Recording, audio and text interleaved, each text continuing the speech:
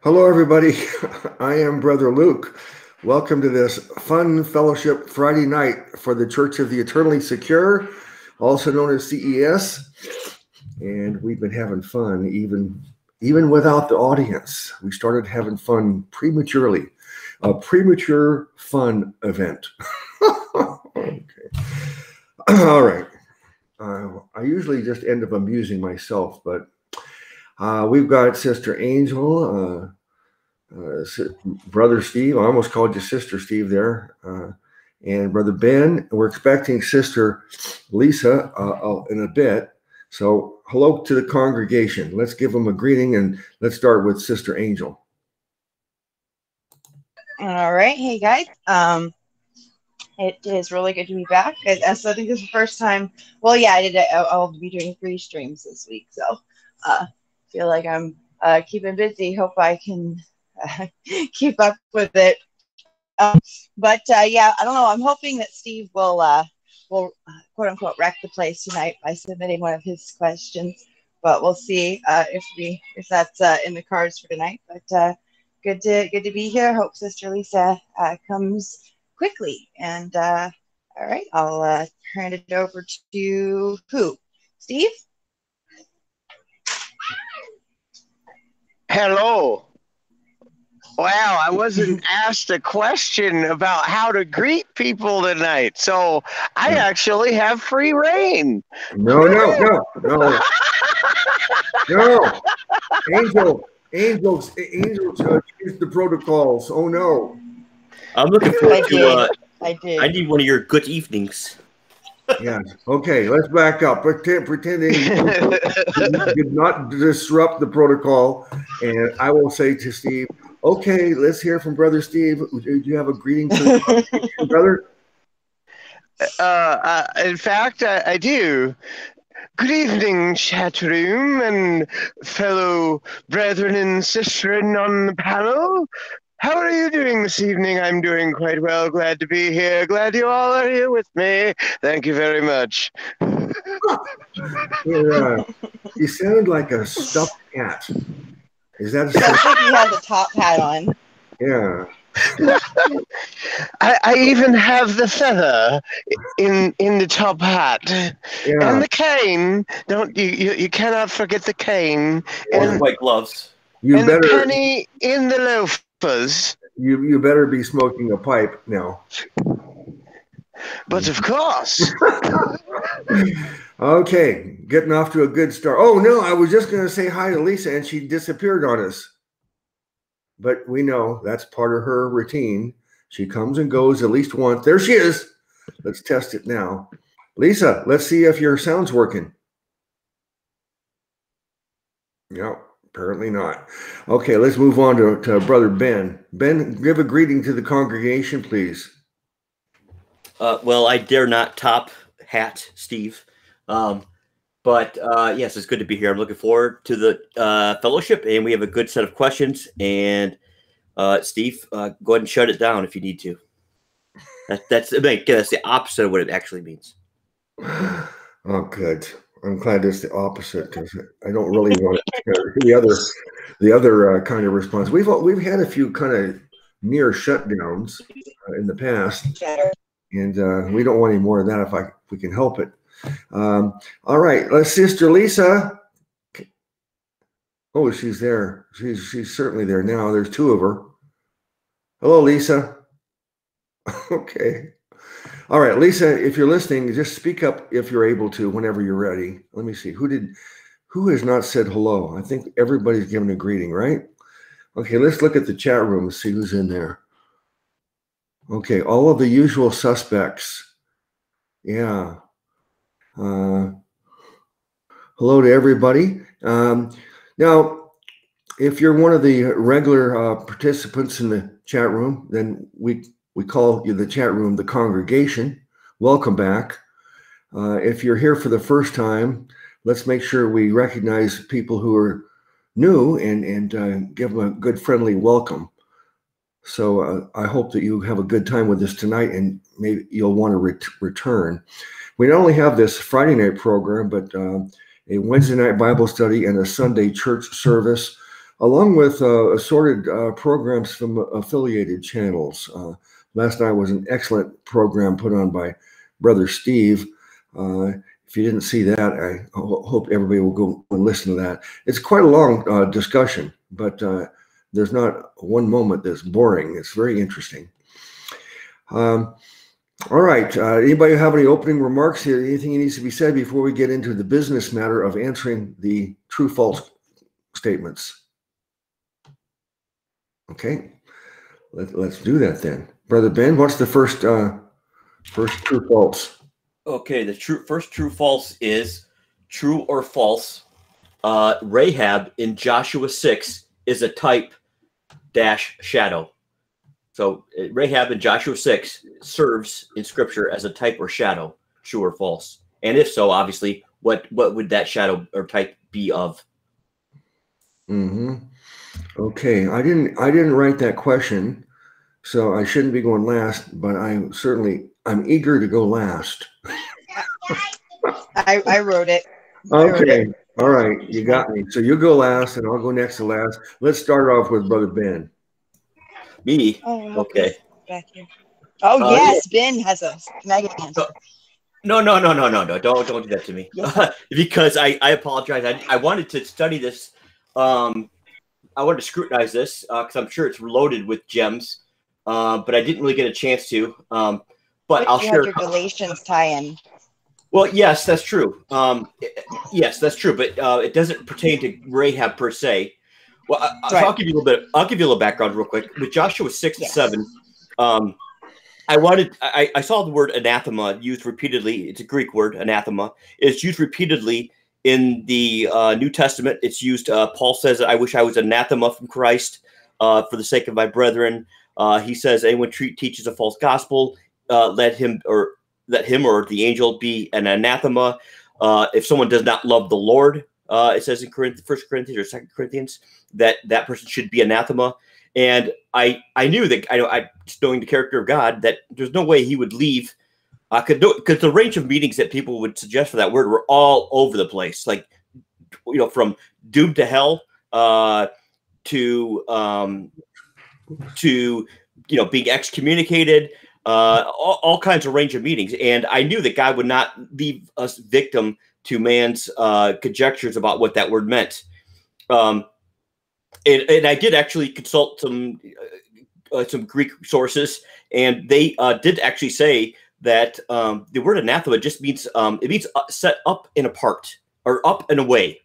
And so that was interesting. And what's interesting, by the way, too, I know this is how God works with me, because he knew I was troubled by that word, and that I wouldn't get any rest until I had an answer. And so the whole time he's showing me what it meant. And the reason I say this, and don't read too much into this, but I think this is interesting. So some people are probably going to use this against me, but whatever.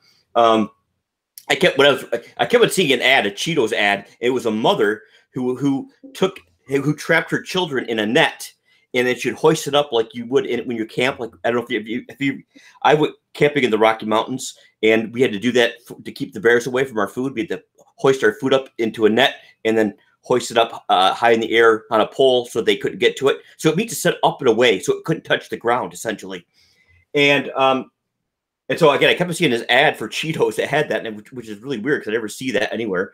But anyways, again, that's neither here nor there really. But the word I wanted to know what it meant, so I thought, okay, I'm gonna try to understand it from Galatians 6, and Galatians 6 basically was talking about again, the Greek resources I read said that anathema was used in Greek secular sources to mean a military detachment or a province of a state, so like a separate part. So it just means like a piece broken apart, essentially, from the whole, from the main part, essentially. So it doesn't necessarily have a good or bad connotation in and of itself. The context determines if it's a good or bad connotation, if it's broken apart for good or broken away for bad.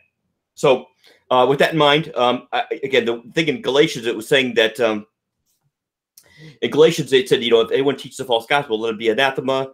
And I started reading about, it talked about these Judaizers who were coming in for the Galatians and teaching them that they needed to keep the law. they didn't care about they didn't really just care about whether they believed in Christ necessarily, but they wanted to be circumcised. And so again, Paul said, if I wasn't preaching circumcision, they wouldn't have a problem. But they, again, it almost seems like Satan knew exactly what to do. That I think he just introduced one law to them that would essentially break them. The Spirit, the Holy Spirit's supernatural power source that he provides, they would be alienated from that if they were trying to please God through the law. And I believe that's what Galatians is teaching. And so I started studying this word, and I found that the Old Testament had a word similar to it. There's a Hebrew word similar to anathema. It has two forms. It means kerem or karem. And I started looking at that word, and it's all over Joshua. And one thing that's interesting in Joshua, this is Joshua 6 and 7. I'll go into rehab in a second. But Joshua 6 and 7, God basically says, okay, I'm going to give you the land, but you're not supposed to partake of the anathema or the karem, the thing that God's excluded. You're not supposed to partake of that. If you do, I will no longer be with you. In other words, he's not going to fight their battles with them anymore. And so a guy named Achan, his family, or he found some Babylonian armor. Again, I see it as a picture of the law, because the law tries to make you, people want to keep the law to stand out, make themselves feel special, or it's also an armor. Like they think it's protecting them somehow. That their keeping of the law is going to somehow justify them before a holy God, when it's absolutely false. But anyways, Achan took this armor that was off limits. It's also a picture of the tree of good and evil, because it uses the same language where it says that Achan saw, desired, and took, just like Eve did. Anyways, he took this armor, and then the Israelites started losing in battle. And God said, I'm not going to be with you in battle. The reason you're losing in battle is because I'm not with you anymore. And unless you get rid of the anathema, again, I'm not going to be with you anymore. In fact, you'll be an anathema, which means, again, you'll be separate. Instead of being part of God's plan, essentially, you're going to be outside of his plan. You're going to be cast out as something he's going to use in terms of being a witness for him in the world. And so, anyways, that I saw that, and it actually said that the word he used is that there's someone who's troubled the camp. So when Achan took the armor, it troubled the camp.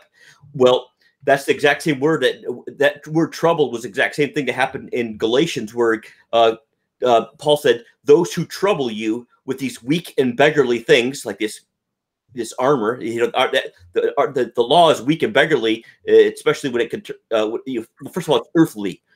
It pertains to earthly matters, not spiritual things, and so it's weak and beggarly compared to spiritual things. And so that's what happened with the Galatians. They were troubled by a Judaizer who brought in the anathema. They accepted the anathema, the thing that should be excluded. The law, again, it has nothing to do with grace. In fact, that's why Paul said in Galatians, I do not set aside the grace of God. And I mentioned that last night, where there's always parallelism in Scripture. Well, right in Galatians, I believe the bookend is, he says first that I am going to I want you to set aside or consider anathema anyone who comes to you with a false gospel. And then he says a bunch of things in a couple chapters, and he kind of caps it off with, for I do not set aside the grace of God. And that's exactly what these Judaizers are doing. They're saying, set aside the grace of God. You need to be justified by the law, and circumcision is a piece of that. That's the first step, essentially. So anyways, all kinds of parallels in Joshua 6, 7, and 8 with Galatians. And I think there's no way I would have discovered this on my own. I think the Lord led me to this to understand this, because he knew I needed to understand the word anathema. But anyways, with regards to Joshua 6, that is part of it, how I came to it. And what Joshua 6 starts up with is, I do believe it, again, it is kind of part of the whole understand the anathema. Because again, the whole Bible is about dividing, cut off, cut out. So there's all kinds of anathema, those kind of words. There's no fellowship with lightness and darkness. You see that all over the place. And you see that in Joshua 6, I believe, starting with Joshua 6. And I see Joshua 6 as an end time scenario, essentially, because it says in the first sentence, now Jericho was securely shut up because of the children of Israel. None went out and none came in. So right there, I see that as a picture of when Noah, when God shut the door on Noah's Ark, that was a point of no return. It's like the end. It was the end of that. That was a final judgment for that ancient world. There was no more. Your time to get on the ark was over, essentially. And Jericho is kind of a picture, I believe, of the end times when there's a point of no return. You had your chance to believe, and you will not believe. And then that's why it says in Revelation, for example, that these people were they said, hide us from the face of the Lamb of God. Well, that's like just madness, because why wouldn't you turn and believe on the Lamb and be saved? But they became so stupid, and I think that's what sin does. It warps the intellect, and they instead couldn't even think straight, and they would just try to hide from the Lamb of God, even though they knew who he was. And that's exactly what happened in Jericho, where Rahab said, "We heard about these." What God has done for you to the Egyptians and all these enemies along the way, how he's delivered you, and that they were so scared they couldn't even move. I think it said their knees were like water or something. And again, I thought, okay, well, again, why? If you knew that was the case, you saw these people marching around the city, why wouldn't you? I would want to leap out and throw myself face down and beg for mercy. But these people couldn't. I think again, they were just frozen with fear. It was a point of no return. And God did say he would make them supernaturally make them fearful. So that I think they were supernaturally hardened at that point. Anyways, with Rahab, I see her as a picture of a Gentile believer who will believe. Again, the spies went to her. She wasn't seeking them. The spies went to her, and she responded favorably to them, just like we receive and respond favorably to the gospel. And what's interesting, another thing about that when they said lay out the red thread. I know I've been going on for a long time, so I'm going to cut myself short. They said lay out the red thread. One thing that's interesting, that word for red thread is the same word I think is used in one of the Psalms of talking about Jesus, where he says, "I am not a man, I'm a worm." So that red thread, that red worm, that's the same word. I think that's fascinating. It's a picture of Christ, obviously, the atoning sacrifice, and that's why they saw that red thread, and she was not destroyed. And in fact, people have done studies on that Jericho.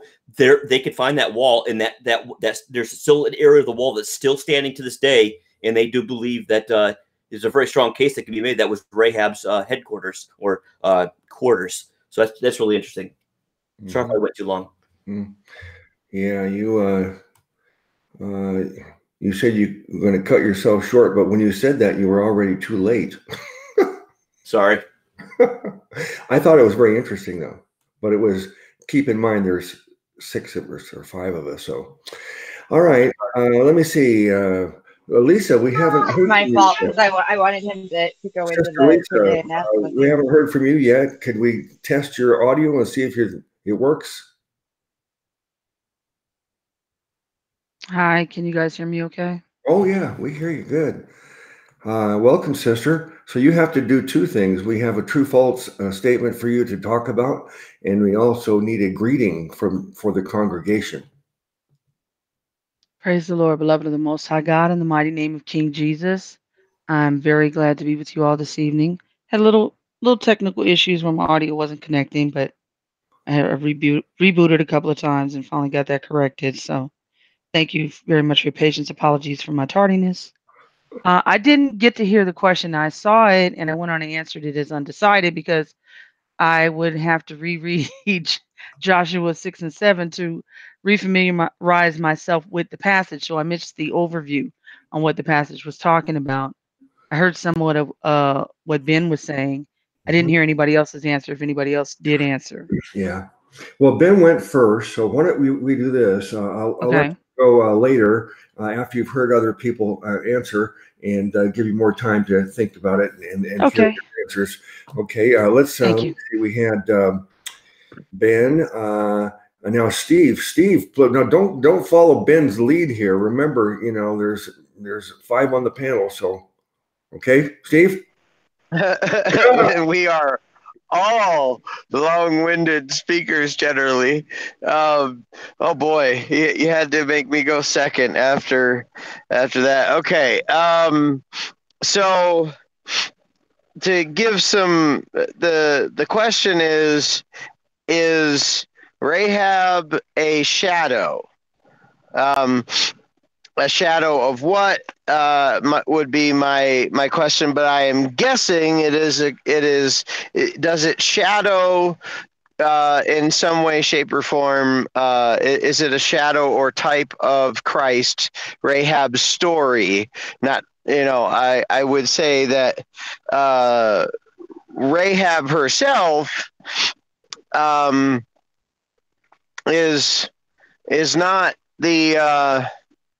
is not a shadow of Christ, but it is a shadow uh, of what Christ would do in saving us. For in Joshua 2,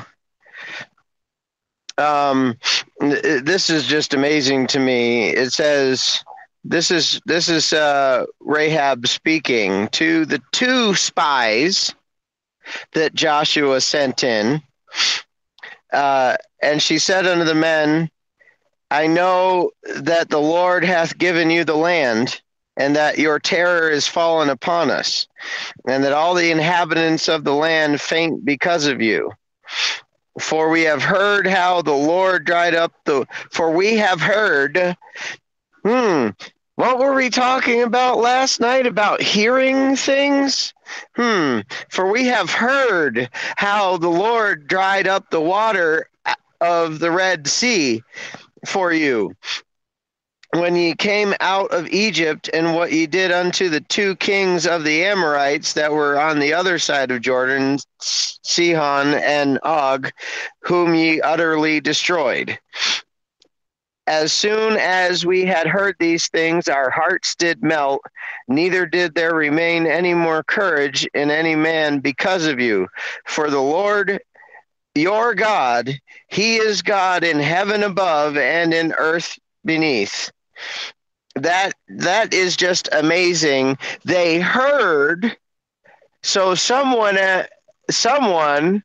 said something to someone who said something to someone who said something to someone. Obviously, in some way, shape, or form, they were, whether you want to call it witnessing or spreading the gospel, etc. They heard, and in some was the savor of life, and in some was the savor of death, as the New Testament tells us, as Paul writes it that way. So there's that. There's also the fact that there's two spies sent in, and there's two witnesses in Revelation, and the fact that the other part of this, and what Ben was touching on, I won't go into detail there as much, but that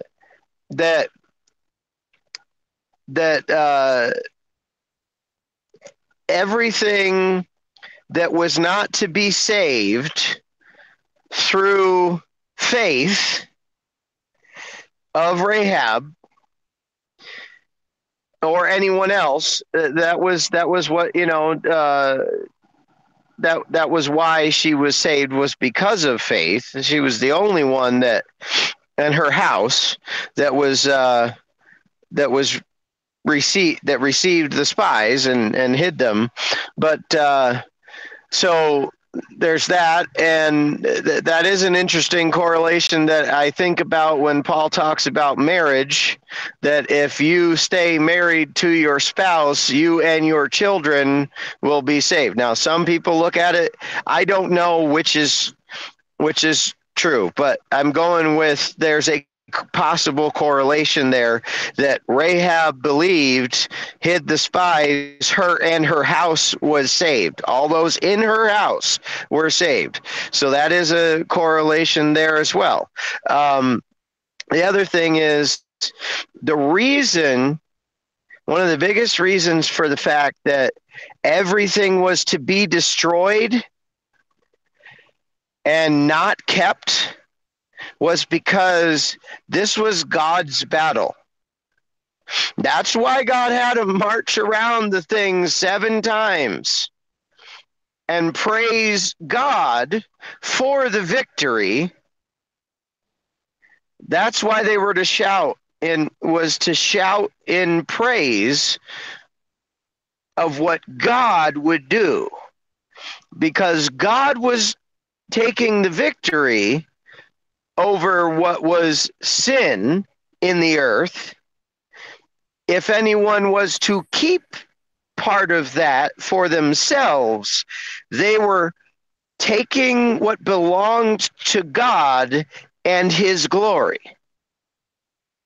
They were in effect trying to say they had something to do with the battle, or claim something out of it that was not theirs. That's why it's an anathema, because it doesn't belong to them. The battle belonged to the Lord.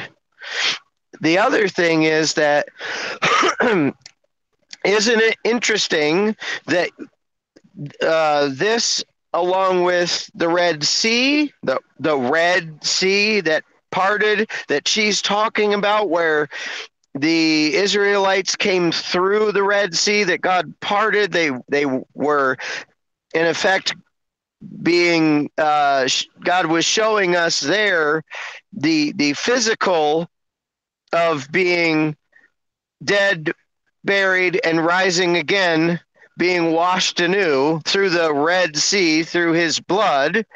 That's another shadow, but Rahab is talking about that, along with the other conquests that God had done in and through his people.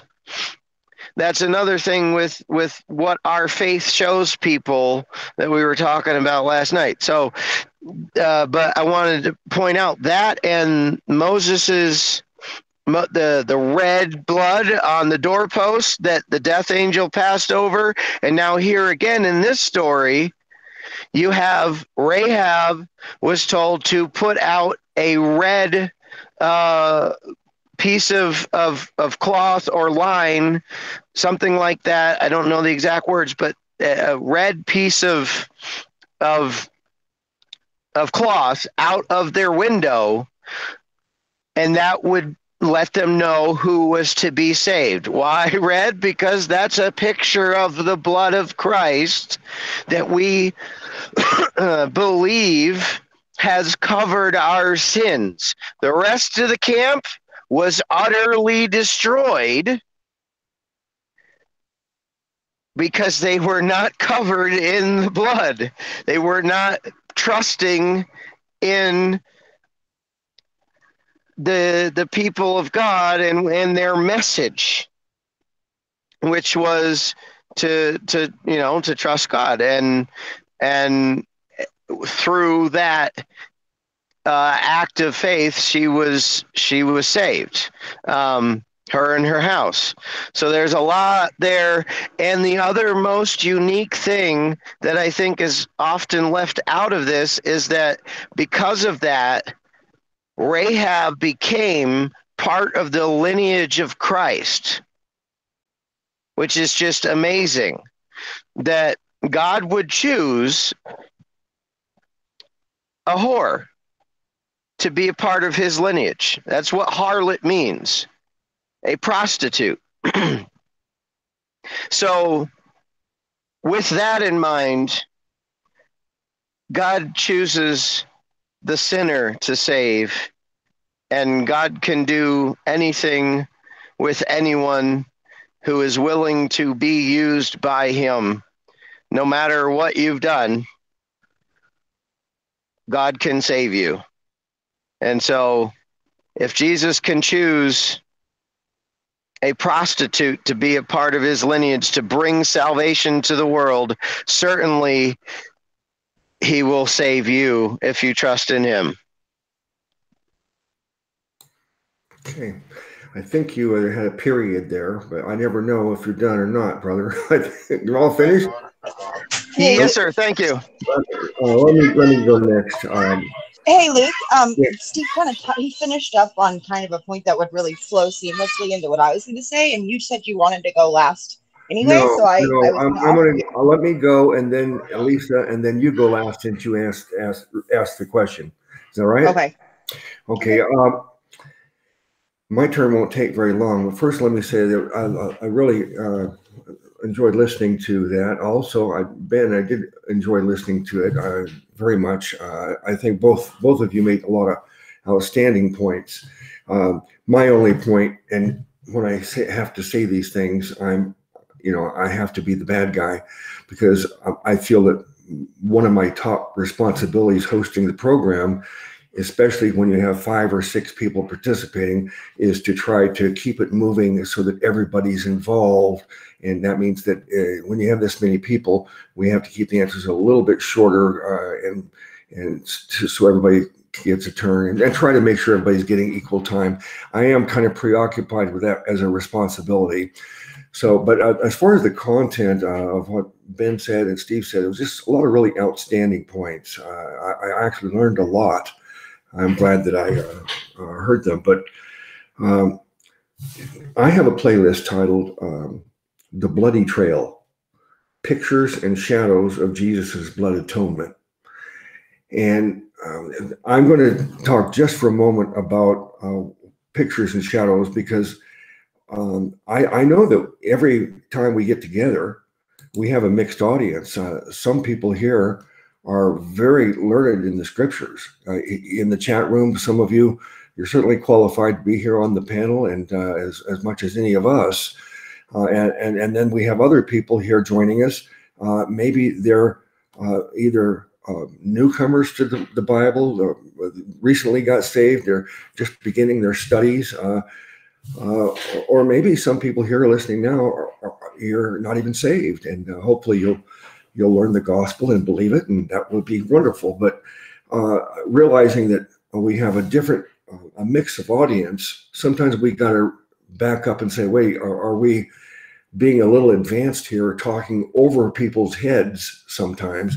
And that means we got to define terms at least, so they understand what the words mean. And pictures and shadows is something we take for granted that everybody knows what that is, but there's many things that happened throughout the Bible that they're called pictures and shadows, because what is a shadow? A shadow is an image of, let's say there's a shadow of me on the floor. Well, it looks like me to a certain extent, but the details are not there, just the outline. And so in the Bible, the pictures and shadows is there's some kind of a message that is not real clear, but it does have a meaning and a significance about something that in the future that is going to be very clear. And what we're talking about is the death, burial, and resurrection of Jesus to save the world. Now, I'm not going to try to go through any of the pictures and shadows that I put on our playlist, but we probably had 10 or 15 that we discussed, and there's many more. As I said tonight, I'm seeing that there's definitely some pictures and shadows with the Rahab account. But I also agree with Lisa's initial point that for me, I read the Bible numerous times, and then after reading it over and over again, I started focusing more on topical studies over the years. So I find a subject and then try to dig in and really understand a topic. I've also done a lot of character studies about individuals, important individuals in the Bible. But as far as studying the book of Joshua and the Rahab account, I would have to go back and really read it again and really contemplate it to be able to answer this question very well. I do think that so far what's been said has been very interesting and enlightening.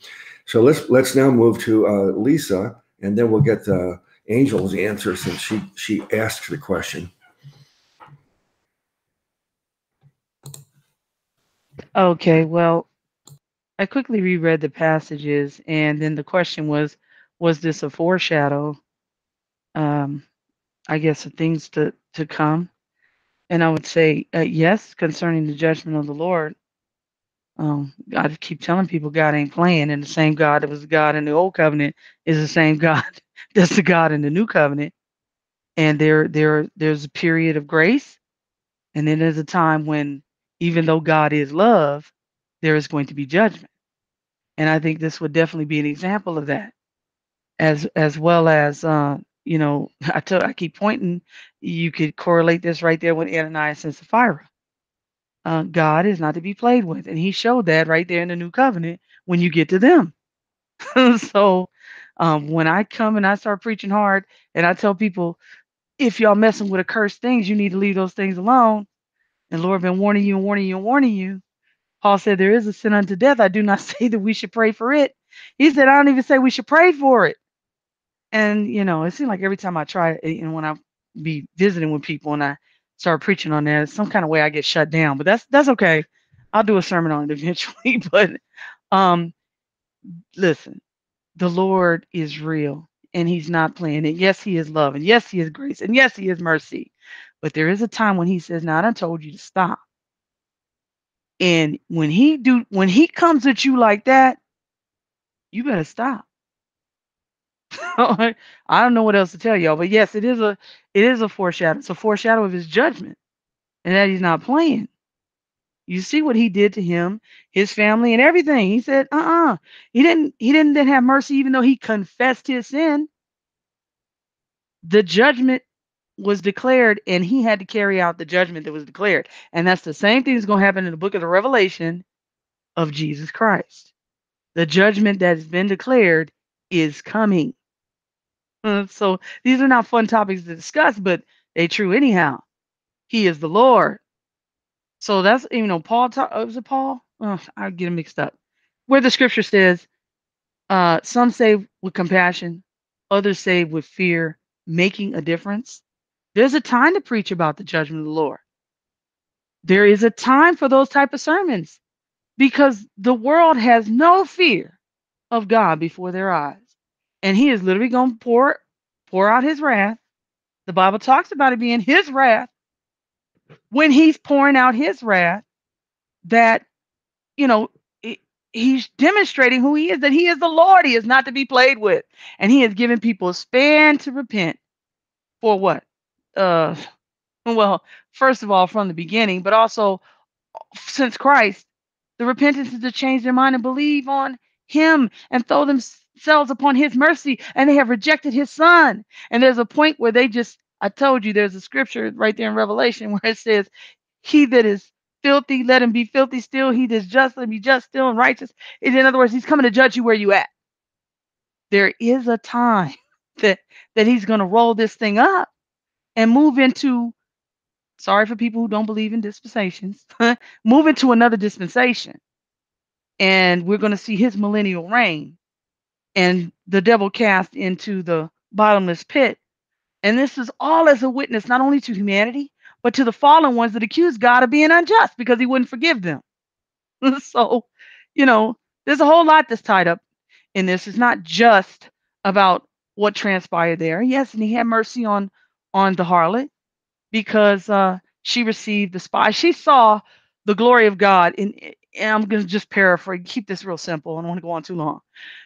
When she saw them, the glory of God being upon them, that they were the righteous men, that they were different. There was something different. That's why she received them.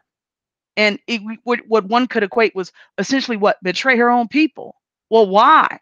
Well, if you see the world is going down and it's about to burn, and you see a way out, only a fool wouldn't take it. So she saw a way out, and that way was the way of salvation. So there's another type of that in there. So, I love when we go back. If you don't want to get in trouble in the old covenant, you need to try to correlate it with the new covenant, or you can fall into some things that really do lead people astray, and they put the focus and emphasis in the wrong place, and then resort back to legalism. It is the grace of Christ, and grace is wrought through Christ, but there is judgment coming, and we should warn the world. Yes, we should, because they're not they're not on the Lord's side. We see that over and over again. Who is on the Lord's side? And they have to make a decision and choose Christ. And he has made every way available as possible to make it as simplistic. And that's why I say people who are working against the true simplicity of the gospel are agents of the devil, whether they realize it or not. They are emissaries of the devil because he has made it so simple that a little child can understand. And if you can't hear a message and understand it with that level of simplicity, something's not right. It's not supposed to be that difficult. So on that, I'm just going to shut up. That's all I got to say. All right. Thank you. Awesome. Amen to everything you said, sister. I guess that encourages me to repeat, in case people didn't hear me earlier, that on Brother Stephen's channel last night, they had a really good discussion on the simple things and the simplicity that's in Christ. And for example, why do we have to discuss what believe means? It seems to me that why is that necessary? And yet it's become necessary. Just the simple idea of defending the fact that believing just means to believe. And so the program last night was really very good. And if you didn't see it, Steve put the link in the chat room so you can watch that. All right, everybody's answered except for the originator of the question, Sister Angel.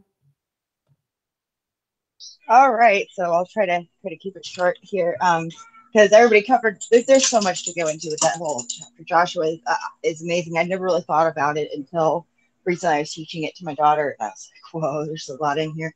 But so people point out a lot of really great points about Rahab. But I just found this is just one little thing. This is obviously I don't think this is the most significant meaning behind Rahab at all. But it's something that was interesting to me because of the ways that the Bible always has. I feel like a lot of times when people identify a type or shadow of something in Scripture, there's there's so many layers, they all different directions. So we pointed out about Rahab being a shadow of what Christ would do, of salvation, with the red string. But I also think it's interesting that she was a harlot. And the way I see her, to me, she also represents I guess what you could call Israel, as in terms of the unbelieving Israel in a way, because through her, Christ, comes through God's people. That's how he was actually what was actually special and set apart about Israel, right? And we know that she's actually in his lineage, and I also see her as a shadow of believing Israel, the remnant, because of the way that, like Lisa pointed out, I think Revelation points out that a lot of them will turn to Jesus, literally in the last minute once they see all of these signs that unfold in Revelation. And I didn't actually think about that until she was talking about it. But if we think about harlot Israel, we see that Rahab was spared for she hid the messengers, right? Well, Israel was throughout the Old Testament always getting chastised and really just chewed out by God for going into not only just unbelief but just the complete disobedience. They were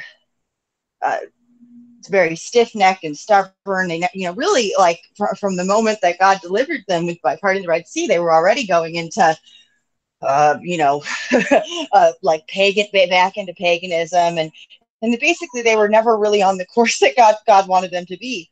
And yet, what was special about Israel was that not only through Israel did Jesus Christ come, but also the prophets, right? So when I saw that line, about her hiding the messengers, I can only think about how Christ. So Israel hid the progenitors of Jesus Christ. We know, like the bloodline from David unto Mary. That's one of the aspects that I see represented by Rahab, especially, of course, she ends up dwelling in Israel until this very day, right? And all of her house was saved, do you see the parallels I'm talking about, like, in reference to actually Israel in the Bible? I just find that really interesting. There's that, because of the fact that that was not the primary purpose, I feel, of Rahab. I think she was also, it was important the way that she was a shadow of salvation and of what Ben pointed out of the Gentiles believing. But I also see a shadow of Israel in Rahab, which I just think is really fascinating, because God layers in as many incredible symbolic meanings as he can in so many different areas of scripture. So I knew that people probably were going to point out a million different ways of different things that she shadowed.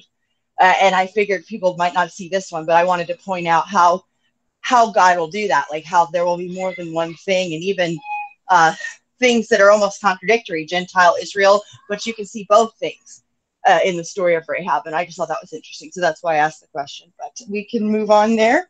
Now, I know last time that I don't want to be like the other week where we were on the first question for like 2 hours or whatever.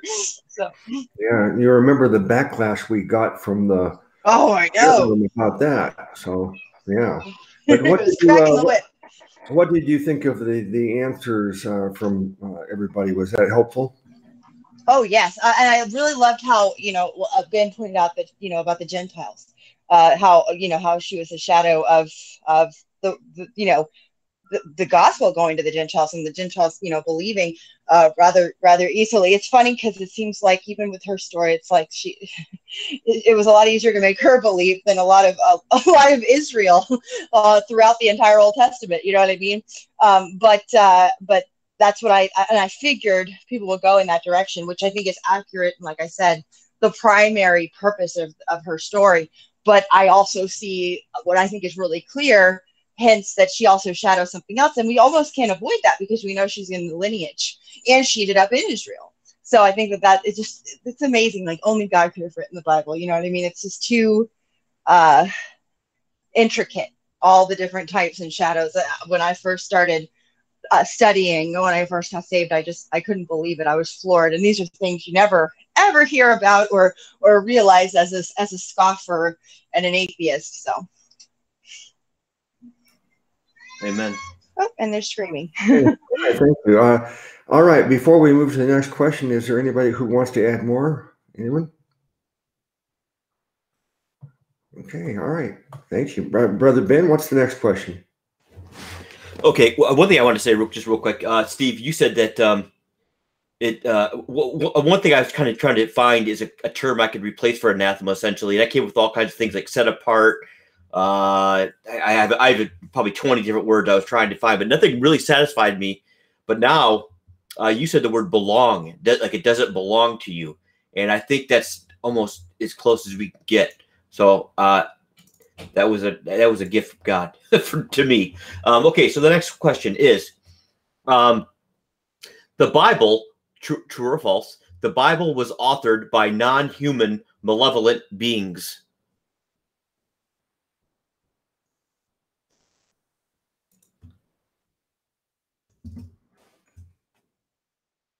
I lose everyone. Luke, you muted. You muted, Luke. I'm sorry. Okay, where did that question come from? That was inspired by some email I got. So, all right. So we don't have to make anybody go last then. All right. Who's eager? Who wants to go first on this one? All right, I'll go first since there's nobody volunteering. Well, the thing that strikes me about the question is the word malevolence. Because of that, I would certainly say wrong, false. It's inspired by non-human being, a being, not beings. Well, it could be argued beings or being because of the triunity of the Godhead, but and God is non-human except for the humanity of Christ. So there's all kinds of conflictions.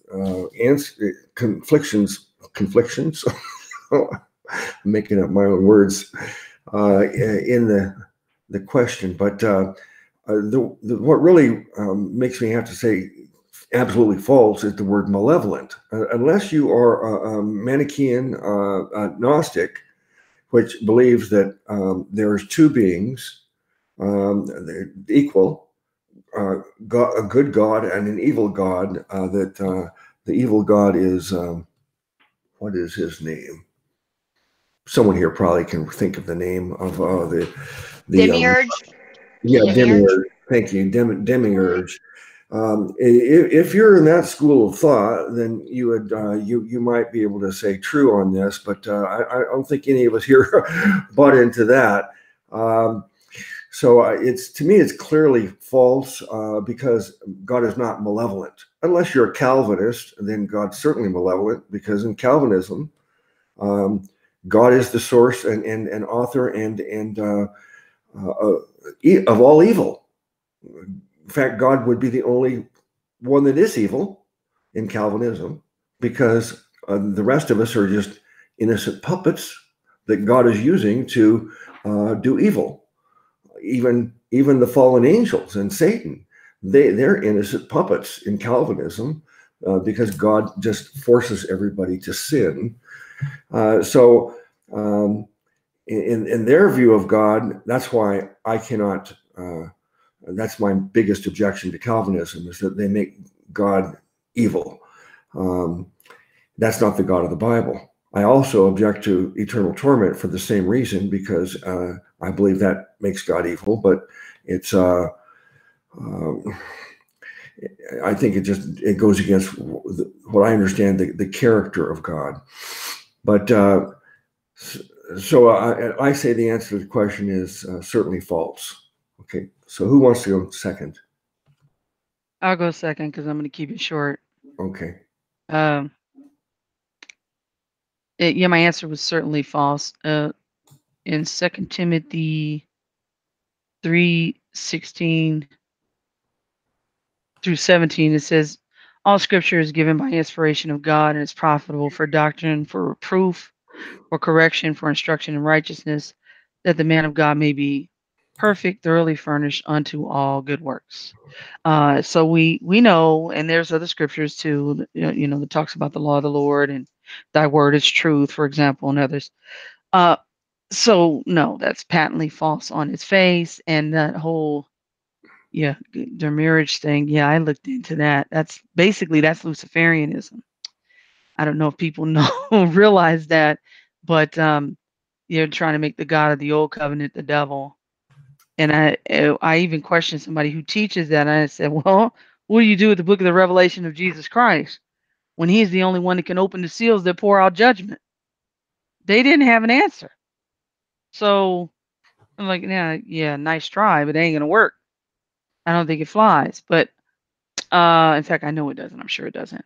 As far as annihilation, now, Brother Luke and I disagree on that, because I don't see how it makes God evil when he has been warning people about the impending judgment that is coming and what the ultimate place will be when he's warned and warned and warned and warned, and they've denied. He's not doing anything to them. They're doing it to themselves. So I disagree as far as that point that you made, that it makes God, even though it doesn't make God evil, he is who he is. And he has warned people and warned and warned and warned that this is what the ultimate is going to be, the lake of fire.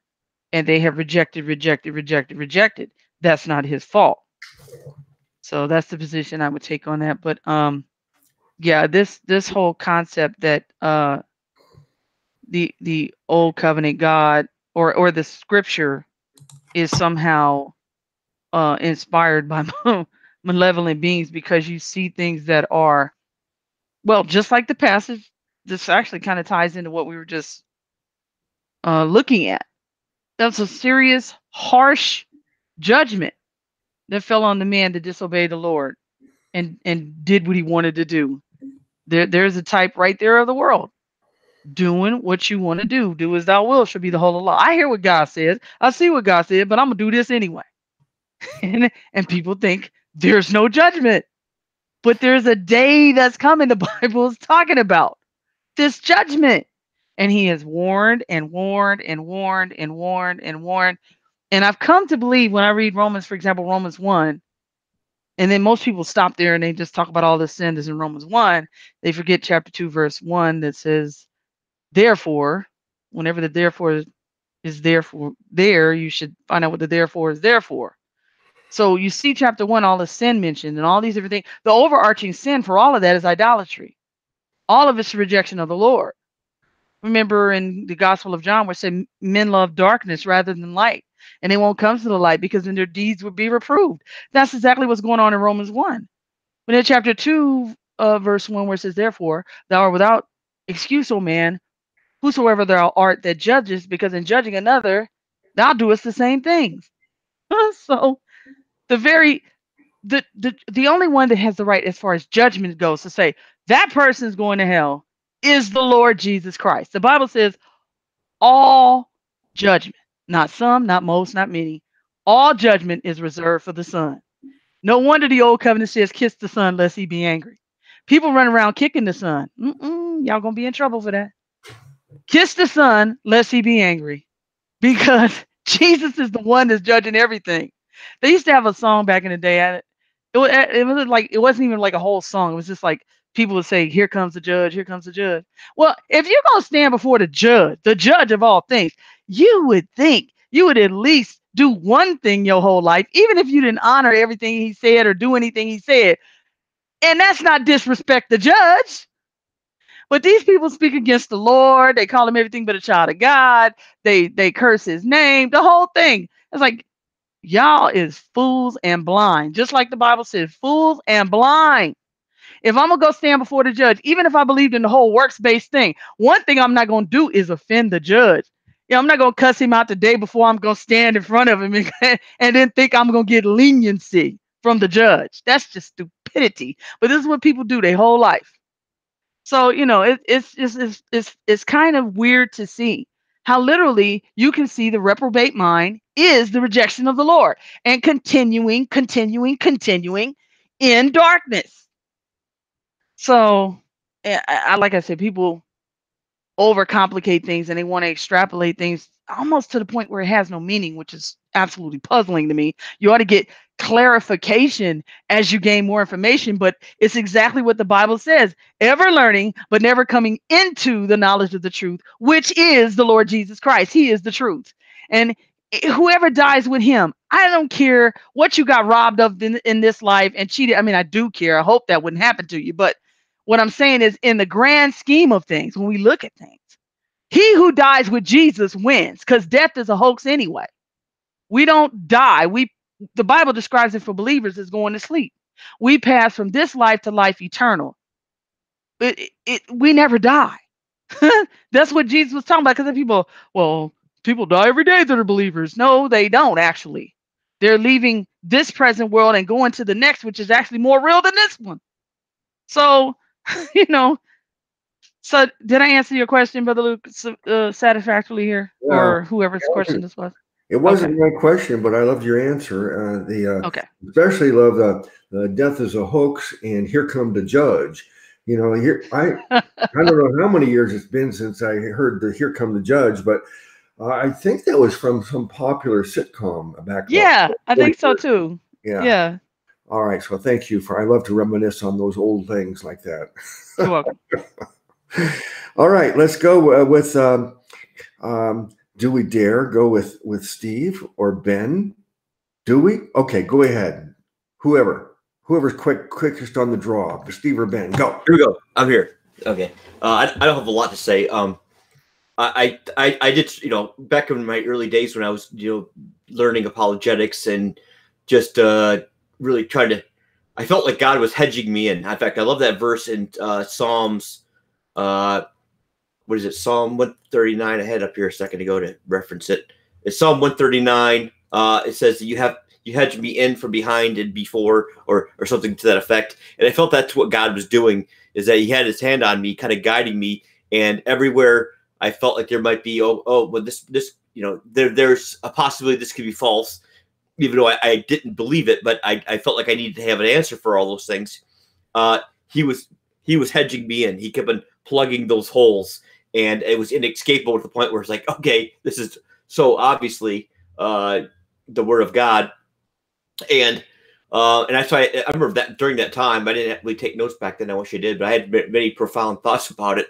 But a couple of things I do remember was, for example, how is it a hoax when there's, why would a book, how is it possible that a book that was written over thousands of years about the perfect extreme of righteousness with zero compromise, no man would come up with such a thing. No man would come up with such a thing where they would exclude their own children, mothers and fathers, and for the sake of righteousness and for sake of not compromising, and have all these historical details so accurately recorded for us. And you can see that, again, you can see the fingerprints all through history that these things actually happened.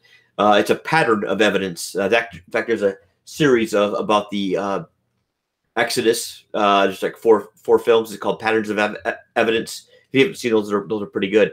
But anyways, I see a pattern of evidence all through history of that these things actually occurred. And again, no one is going to do the things that have happened that can be proven from history for the sake of a lie. And again, I can't see any malevolent force being able to reveal such truth and love and righteousness. That is not the fruit of evil. Evil can't do those kind of things. Only true righteousness can have such fruit and such powerful words. That's one thing I kept going back to early on, is that there's no way this is, in fact, Paul even says that I think it's a verse that says, I think it's Paul who praises his readership, saying, you understand that these are not the words of men, but the words of God. I love that verse as well, because that, again, just reading the word alone, for me, it was the fact that it was, I could, like Jesus said, his words are spirit and truth. They absolutely were spiritual, absolutely were truth, and they were absolutely alive. And so that quality, I've never read anything even close to it. So that's my answer. Okay, all right, thank you. All right, let's go with Sister Angel. Caught me off guard. Okay, so obviously the answer is false, but I'll just add that when I don't know, like when I was in my early to mid 20s, several years, before I got saved, which was around 30, I started reading this book called The Old Serpent Chained. And it is a book all about this idea that the Old Testament God is evil, and that Jesus actually spoke in code trying to convey that fact to the world, but in such a way that only certain people would get it, right? And that he was coming here to set us free, not from the law, but from the God that gave us the law, right? And I don't even know why I felt compelled to or compelled by this idea. I guess it was just some part in my heart that already really wanted Jesus, even though I didn't think I did, because I don't see why why that would have appealed to me, except that I didn't understand the Old Testament yet, but I had come to really respect and appreciate Jesus even in my late teens, when I saw the Passion of the Christ, and I saw played out before my eyes, like, okay, so if this story is true, this is what this man went through, which I just never had considered prior to that. So I do actually, I know people's opinions are mixed, but I really appreciate that film quite a bit, because it did something for me that nothing else ever had at that point. But I think it also, because in the past I wouldn't have even cared about this Gnostic teaching, because I wasn't trying to somehow keep Jesus and exclude the Bible. I was like not interested in either one, right? But somehow in my mid 20s, this book came along and it appealed to me because it's a lazy way out. Instead of working to understand what the Old Testament's saying and what the point of it all is, it's just telling you, no, just take the warm and fuzzy things Jesus said, and the rest is written by the devil, which is what the book teaches. And it's so dumb and it's intellectually lazy. I've seen so many people in chat rooms and stuff saying things like this, or they try to say, like in certain like anti-Zionist channels, they'll try to say, oh, the Jews wrote the Bible. It's basically like a Jewish conspiracy. Like, why would they write a book that like condemns them? You haven't even read it if that's what you think. Like, you don't even know what the Bible says if you think they wrote it. Like it was like some plot that they wrote all by themselves, like to trick everybody. That's ridiculous. And but it's just the same type of thing when people don't want to do the work, don't want to do the study, and really just the humbling, that's required to come to the Bible and not, get your dander up, get your defenses up, feel prideful, and just the first thing that the Bible says that makes you somehow feel judged or condemned, that you just automatically close your ears and try to find any way to make it not true. They go to this idea where the Old Testament was written by an evil God, and because they're just too lazy to actually just read it. Just actually read it. Like, what if you actually read it and study the parts? I mean, it's easy now with Google. I mean, you could find a million websites that will explain what the Old Testament was trying to say, and how no, God was not evil in the Old Testament. They don't want to know it because their pride, they're drawn to the words of Jesus, and not in truth. Let's be honest, not so much, but it's just that they feel like they could tolerate Jesus because they don't feel like he's inconveniencing them too much, because Jesus didn't spend a whole lot of time preaching against overt sinners. He was against the Pharisees. When he was speaking, he was condemning these sanctimonious Pharisees. And so these people that don't understand the whole of the Bible, they feel like that lets them off the hook, because they can't even get far enough along to figure out maybe why some of the things God identifies as sin that they do and enjoy, why they might actually be sin. They don't even want to go that far. They like to commit adultery, or they like to fornicate, or they like to, any lie, whatever it is. They don't even want to just be reasonable and objective enough to stand outside of themselves and say, okay, but can I understand why a holy God would at least call that sin? That's too much for them. So this is just a really convenient cope. This idea that the God of the Bible, especially the Old Testament, is a demiurge. I'm not sure if people have heard of the brand of this Gnosticism where they say Jesus was the liberator. He was like a superhero that came in to low key undo all the damage that the Old Testament did, and basically defeat that evil God, right? That foreshadowed him, and it's ridiculous. It's very easy to disprove. But the thing I wanted to say was that book, The Old Serpent Chain, is the only book I ever burned. After getting saved, I burned that book because I thought it was so evil. Because it's just so tempting for a lazy person that doesn't even get to the point where they want to study. They just get far enough where they like Jesus and they want to somehow keep Jesus but reject the Bible, right? And this type of philosophy just gives them that out, gives them away, and it has some very deceitful but clever justifications, like when it used the word, like the verse about the wheat and the tares. The way that this book interpreted it was that the reason Jesus had to speak in code and parables was that at the time that he was on earth, I'm trying to think if it was the wheat and the chaff. Basically, I'm trying to remember what that book says. One of these things was interpreted to prove that Jesus was speaking in code because the people back then weren't ready. They weren't ready to hear the truth. So that's why he didn't just flat out say that the God of the Old Testament is evil, right? And that, at a certain time in the future, everybody would be ready, and that this was the great revelation. But no, this is evil, and the internet has only made it grow just that much more, I think. It's so common. Like you go into a secular chat room, especially in the truth community, so quote unquote, right?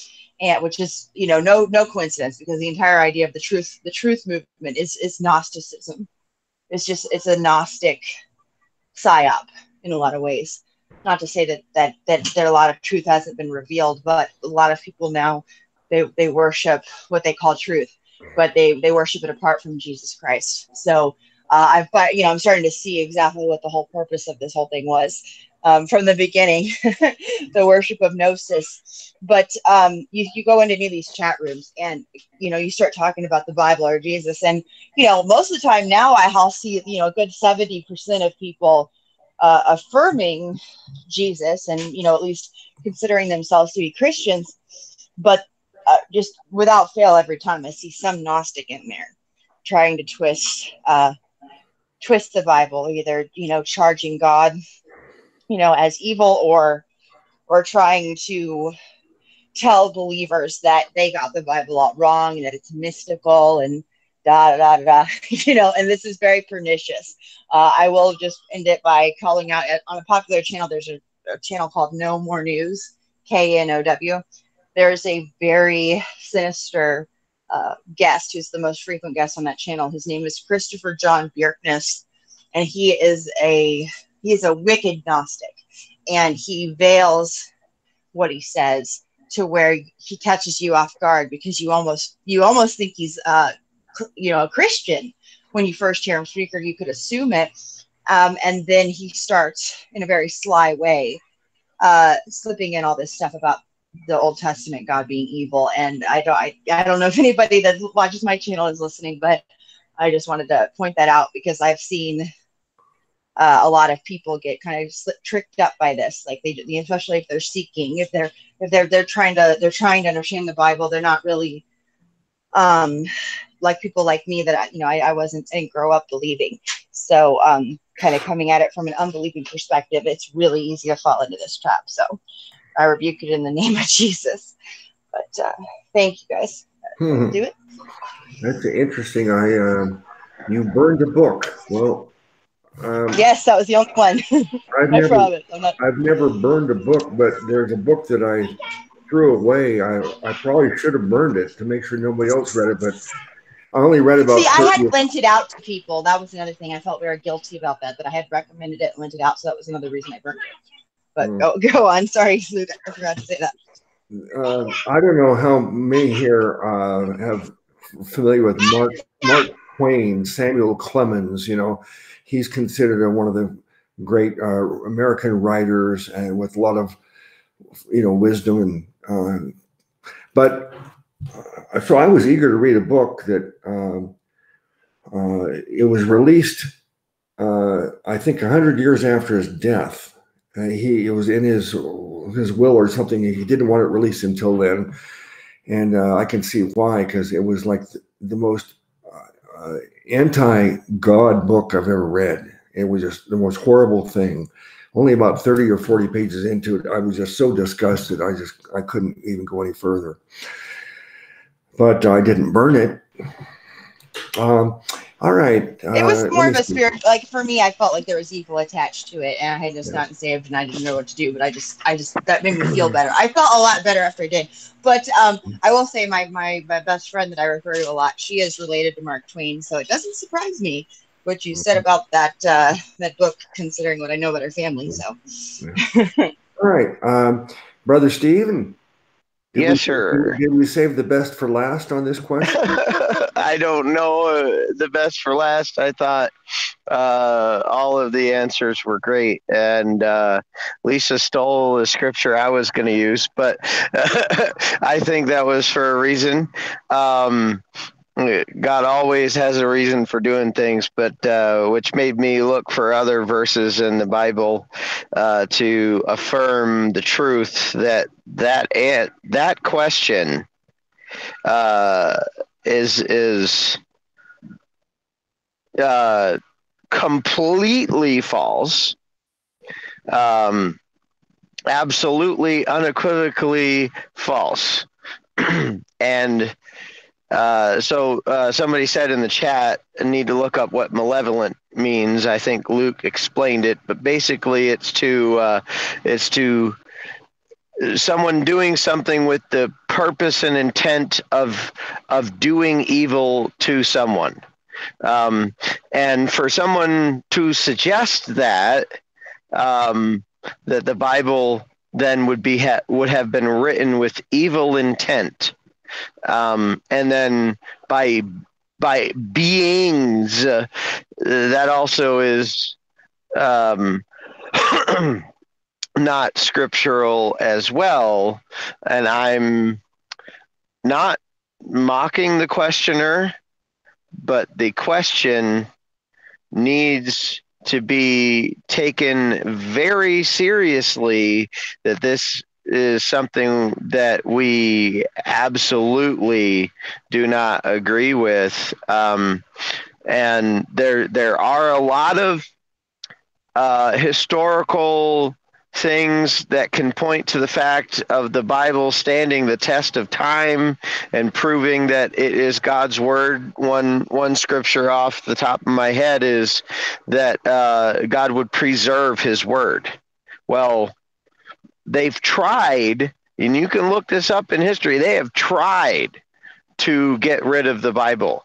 There were Bible burnings in Rome and several other times where they tried to get rid of the Bible. They tried to get rid of Scripture, and God has preserved His Word. I also put a link in the chat to, I just found it, a list of 75 scriptures that affirm God's Word. But when I was looking for something, I found two short passages I just want to read through that show how seriously God takes his word. And in the Old Testament is the gospel. Again, it's in Isaiah 45, verse 11 is where I'm going to start. Thus saith the Lord, the Holy One of Israel. And it's important to note that Paul talks about the fact that we were grafted into Israel. If you're ever, in church and like Sunday school, you probably sung the song, Father Abraham had many sons, had Father Abraham, and I want one of them, and so are you. So let's praise the Lord. How are we one of them? Because Abraham was promised that he would be the father of many nations. How? By faith. That he would be the father of many nations. That's how we're grafted in to Israel. So that's important in this passage. Thus saith the Lord, the Holy One of Israel, which includes us, and his maker. Ask me of things to come concerning my sons, and concerning the work of my hands command ye me. I have made the earth and created man upon it. I, even my hands, have stretched out the heavens, and all their host have I commanded. I have raised him up in righteousness, and I will direct all his ways. He shall build my city, and he shall let go my captives, not for price nor reward, saith the Lord of hosts. Thus saith the Lord, the labor of Egypt and merchandise of Ethiopia and of the Sabaeans, men of stature, shall come over unto thee, and they shall be thine. They shall come after thee in chains, they shall come over, and they shall fall down unto thee. They shall make supplication unto thee, saying, surely God is in thee, and there is none else, there is no God. Verily, thou art a God that hidest thyself, O God of Israel, the Savior. They shall be ashamed and also confounded, all of them. They shall go to confusion together that are makers of idols. Lisa pointed out that all of those sins that God gave them over to was because it started out with idolatry and going after other gods and not believing in Jesus. But Israel shall be saved in the Lord with an everlasting salvation. Ye shall not be ashamed nor confounded, world without end. For thus saith the Lord that created the heavens, God himself that formed the earth and made it. He hath established it. He created it not in vain. He formed it to be inhabited.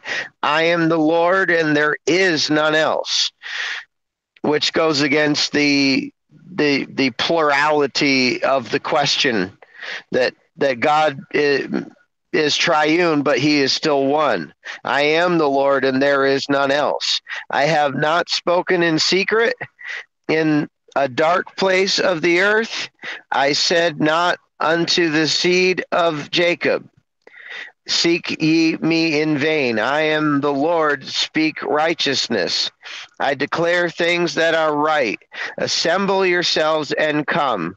Draw near together, ye that are escaped of the nations. They have no knowledge that set up wood of their graven image, and pray unto a God that cannot save.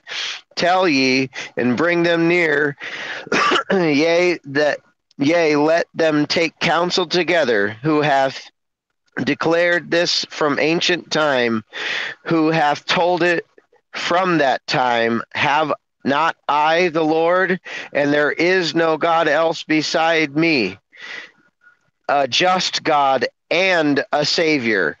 There is none beside me. Look unto me, and be ye saved, all the ends of the earth. For I am God, and there is none else. I have sworn by myself, the word is gone out of my mouth in righteousness. I shall not return, that unto me every knee shall bow, every tongue shall swear. Surely shall one day in the Lord have I righteousness and strength, even to him shall men come, and all that are incensed against him shall be ashamed. In the Lord shall all the seed of Israel be justified and shall glory. But he says, I've sworn by myself. The next verse is in Psalm 138, 2 verses. This is David speaking. I will praise thee with my whole heart. Before the gods will I sing praise unto thee. I will worship toward thy holy temple and praise thy name for thy loving kindness and for thy truth. For thou hast magnified thy word above all thy name. So God swears by himself, by his own name, but he puts his word above himself. He swears by that he will do his word. And so when we talk about how seriously God takes his word, and for someone to come against that and say that it was created by some other beings and done with malevolent intent, when all throughout the scripture, including the Old Testament, clearly seen in Isaiah 45, the gospel, that was clear as day to me, the gospel. So it's always been written to save, not for ill intent. And someone to say that, I do believe Angel is absolutely right. That is a Luciferian agenda from Satan to deceive. It is an antichrist spirit. So absolutely, unequivocally, no. God wrote his word, written.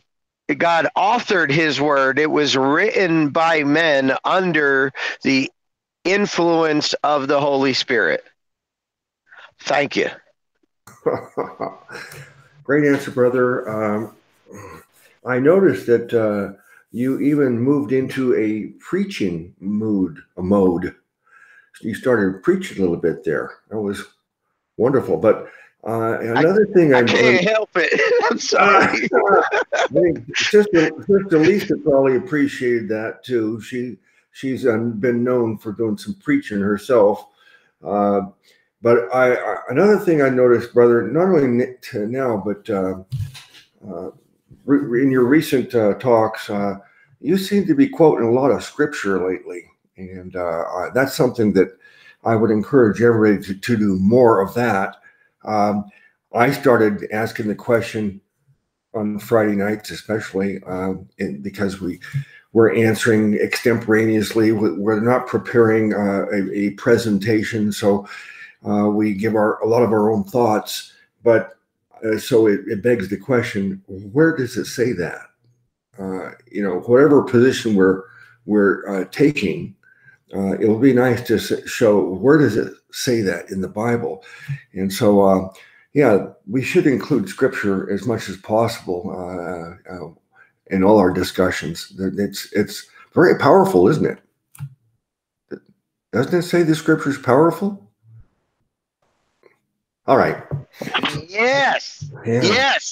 Yes. That's in Hebrews, I believe, chapter 4. For the word of God is quick, powerful, and active, something like that. Discerner of the thoughts and intents of the heart, even to dividing soul and spirit, joints and marrow. That the word of God is our sword. Mm-hmm. So it is both written and spoken and has been spoken. Yeah. And God continues to speak. So he spoke from the beginning. That's how we know. He spoke the word and created the world. So and that has been one of my not say constant but persistent criticisms of someone that we used to collaborate with. That a lot of things were said, and I always said, well, where's that in the Bible? Show me a scripture to support that, and it was generally lacking. So I'm glad to hear you doing that, and I think it's a good lesson for all of us to try to include scriptures as much as possible.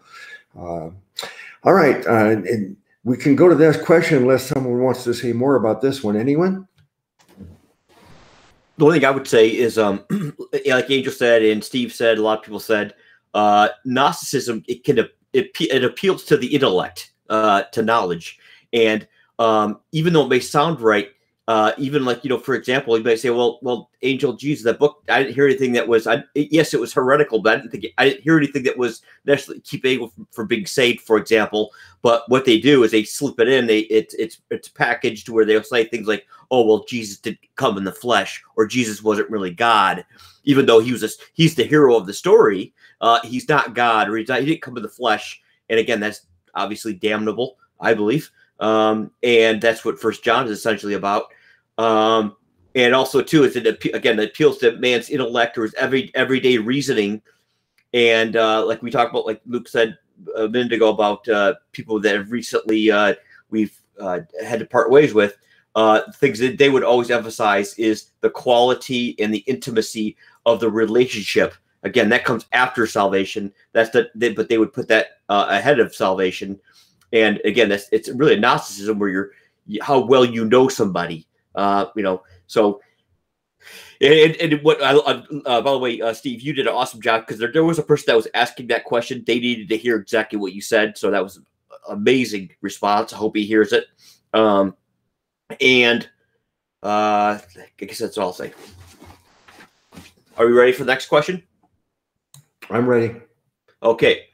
This one it's been in the queue for a while now, but we've gotten to it, and it is true or false, quote unquote, accountability groups / partners where believers monitor and report to each other is an effective means of keeping our sin nature from satisfying its desires.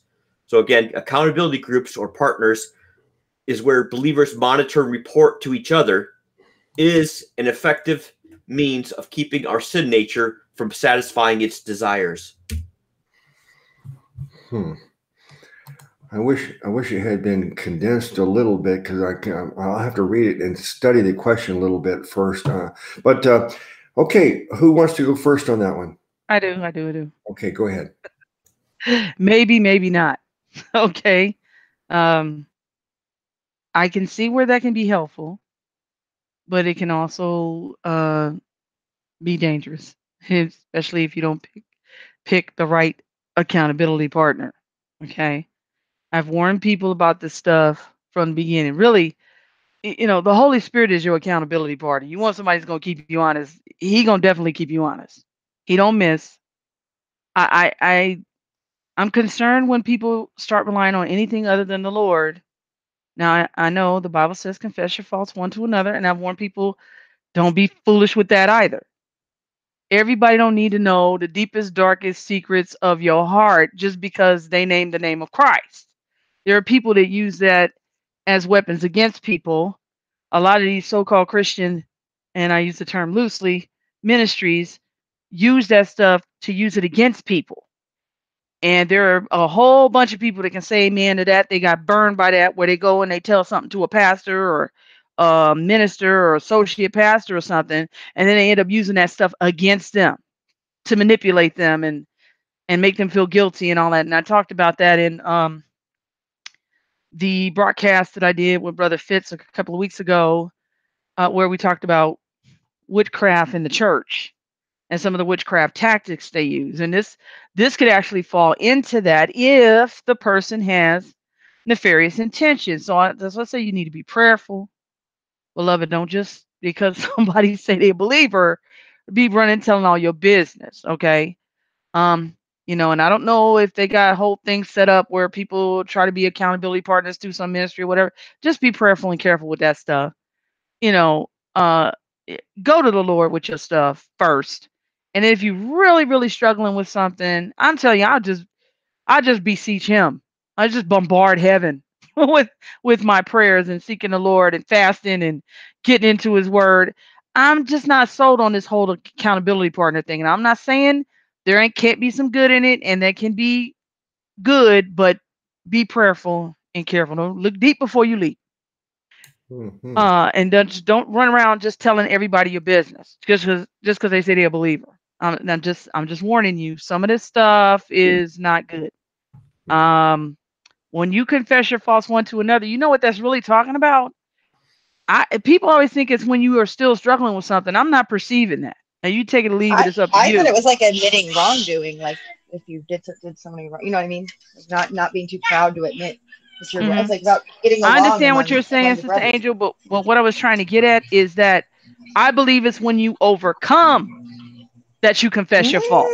Mm. See, when Jesus said, "Don't don't go messing with the mote that's in your brother's eye until you take care of the beam that is in your own eye."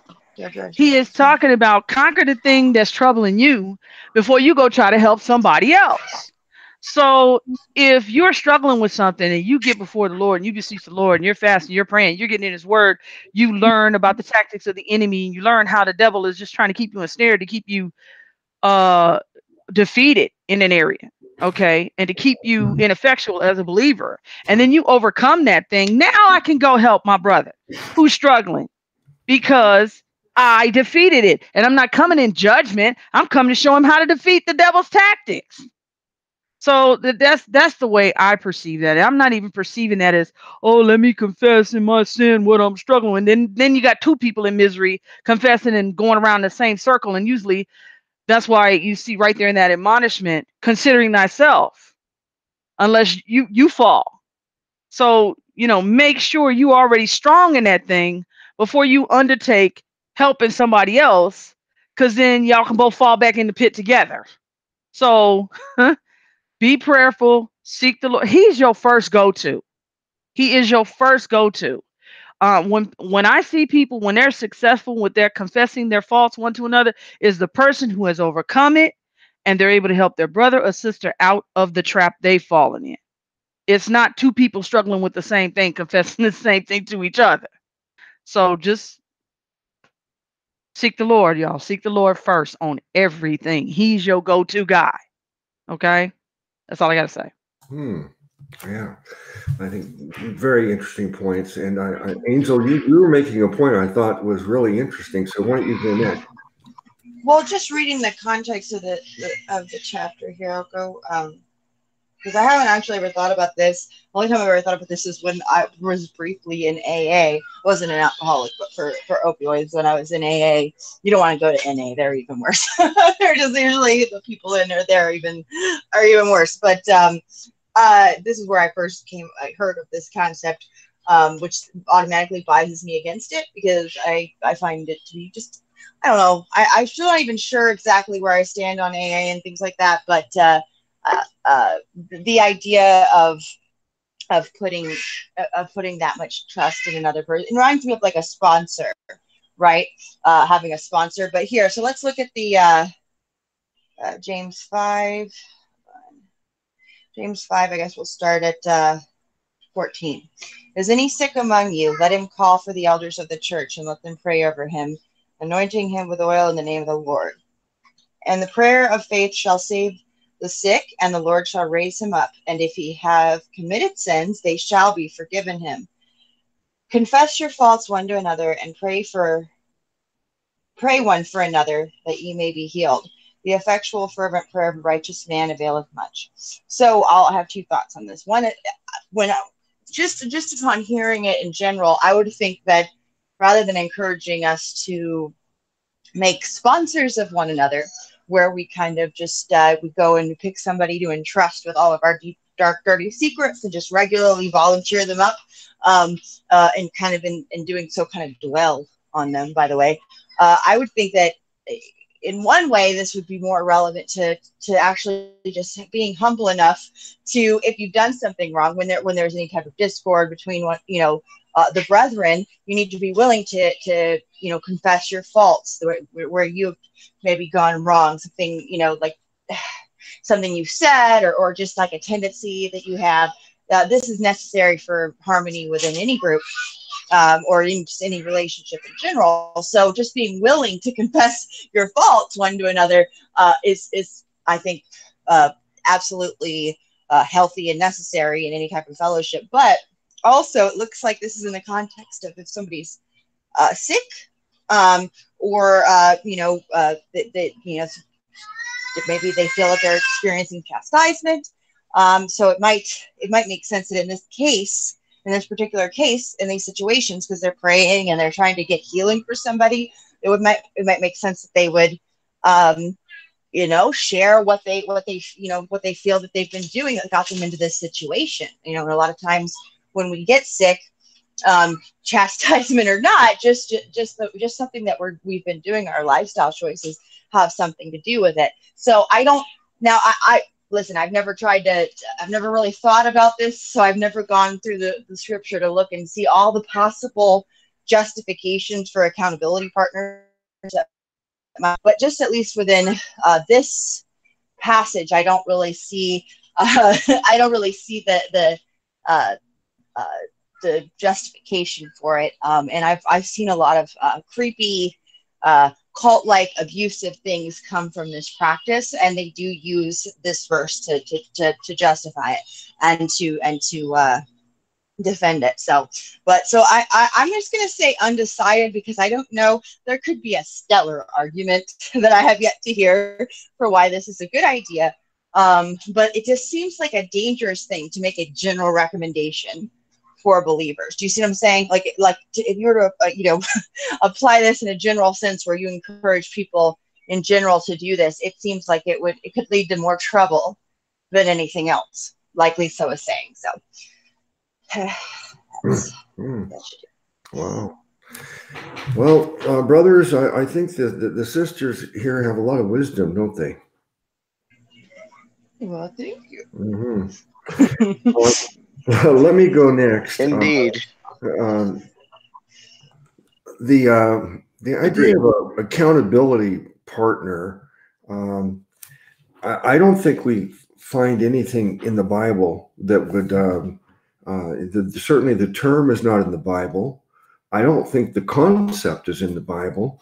And the verse that's been mentioned as far as confessing your faults to each other, I think that the answers given by Lisa and Angel is very, very good. So I think that should settle that.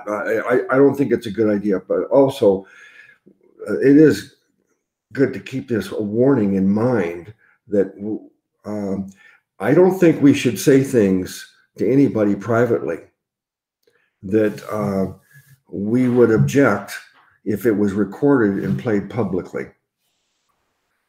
That's a policy that my mother taught me when I was young that I think is very, very wise. And I've tried to do that. I think for the most part, I do practice that so that it's not, it couldn't be gossiping if I'm saying something to somebody that hey, if this was being broadcast live right now, or if it was recorded and repeated, I would not be embarrassed. And that, I think that's a, uh, a policy that would be wise for everybody to adopt that. But sharing information that you would be embarrassed or so private that you don't want everybody to know with any individual, just remember that I'll tell you from my own experiences, some of the people I've worked most closely with and developed the closest relationships with in ministry.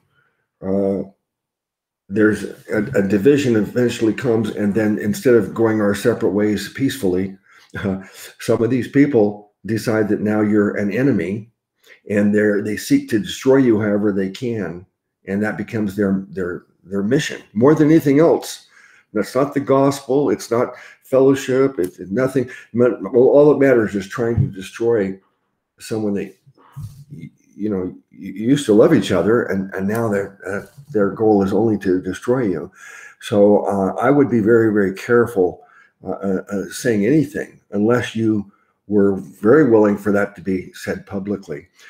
Now, the idea of discipling, though, I think is appropriate, but I wouldn't. I don't feel comfortable with making it an official relationship. It's just discipling someone in the act of your walk and your fellowship. And if you've come across someone that is and you can help because you have experience and maturity, and they're just a beginning, and to be able to help them to try to grow. This is a natural thing that we should all be doing without declaring ourselves as the teacher and they're my disciple. I would be very uncomfortable with making that a formal relationship. And I would say the same thing, applying it as an accountability partner the same way. I would not be comfortable with that. Now, can it be effective in sin? I don't know if there's really any value in doing that in terms of helping you overcome sin. I think that really we're supposed to be going directly to the Lord. That we do have an intercessor, it's Jesus. It's not supposed to be another person where we go directly to the Lord. All right, Brother Steve, why don't you go next? Okay. Let's see here. So that passage that y'all were talking about was in James 5. There is a context, but I don't think it's just about sickness. And I definitely agree with what all of you have said, that if you are to enter into some type of accountability relationship with someone where, and the way that question is worded, I don't particularly like. But can you have someone that you trust that can help keep you accountable? Sure. in that way. But it must be someone, if you're going to do that, must be someone, who understands the gospel, that the gospel is of grace and it's not of works, and there's nothing you can do that can separate you. So in that freedom, and with someone that you trust, yes, I think that can be helpful. But there again, as has been pointed out, it can be used against you. Also, I think that it's also good to point out that that there are things that should remain between you and God. Um, and there's scriptural evidence for that. But in James, it's chapter 5, he lists several things that he gives an answer to what a believer should do. Verse 13, is any among you afflicted? Let him pray. Is any merry? Let him sing songs. Is any sick among you? Let him call for the elders of the church and let them pray over him, anointing him with oil in the name of the Lord. And the prayer of faith shall save the sick, and the Lord shall raise him up. And if he have committed sins, they shall be forgiven him. Confess your faults one to another, and pray for one another that ye may be healed. The effectual fervent prayer of a righteous man availeth much. So there is there is several things in the passage as a whole that James lists that we should do individually and corporately for each other. Paul kind of repeats this in Galatians chapter 6. Brethren, and this was kind of what Lisa was pointing to, I believe. Brethren, if a man be overtaken in a fault, ye which are spiritual, restore such an one in the spirit of meekness, considering thyself, lest thou also be tempted. Bear ye one another's burdens, and so fulfill the law of Christ. I think that's what James was getting at in confessing your faults one to another. But this is more of the how to do that Paul is laying out, I think, and that you should be very careful lest you be tempted by what you hear. For if a man think himself to be something when he is nothing, he deceiveth himself. But let every man prove his own work, and then shall he have rejoicing in himself alone and not in another. For every man shall bear his own burden. So here again, there's in both James and Galatians, there's this idea of some things you bring to leaders in the church that are spiritual, that are grounded and rooted, and they should check themselves before they do.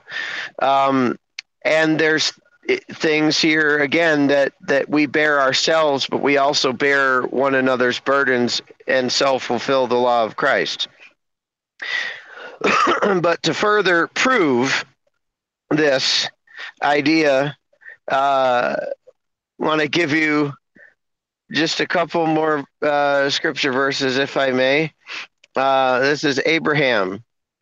Many of us know the story about Abraham and his son, and he takes him to the altar to sacrifice him on the altar. But the important thing here is in chapter 22 in Genesis. And Abraham rose early in the morning and saddled his ass or donkey, and took two of his young men with him and Isaac his son, and clave the wood for the burnt offering, and rose up and went unto the place which God had told him. And then on the third day, the third day, Abraham lifted up his eyes and saw the place afar off. And Abraham said unto his young men, Abide here with the ass, and I and the lad will go yonder and worship. So Abraham sets out from his family, a larger group of people, with a smaller group of people, then tells them to wait. Where do we see that happen? Where Abraham goes off on his own with his son.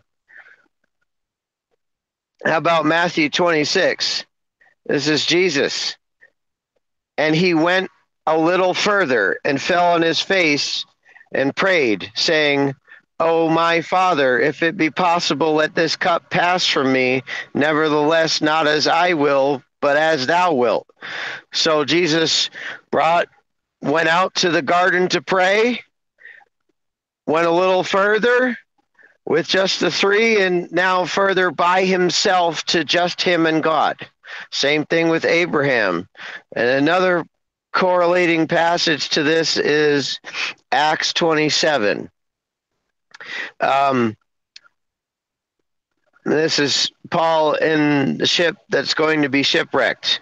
But when the 14th night was come, and as we were driven up and down in Adria about midnight, the shipmen deemed that they drew near to some country, and sounded and found it 20 fathoms. And when they had gone a little further, they sounded again and found it 15 fathoms. Then, fearing lest we should have fallen upon rocks, they cast 4 anchors out of the stern and wished for the day. And the shipmen were about to flee out of the ship. And when they had let down the boat into the sea under color, as though they would have cast anchors out of the foreship, Paul said to the centurion and to the soldiers, "Except ye abide in the ship, ye cannot be saved." Which is another, like, you could go back to Noah's Ark with that. If you're in the ship, you're saved. If you're not in the ship, you're not saved.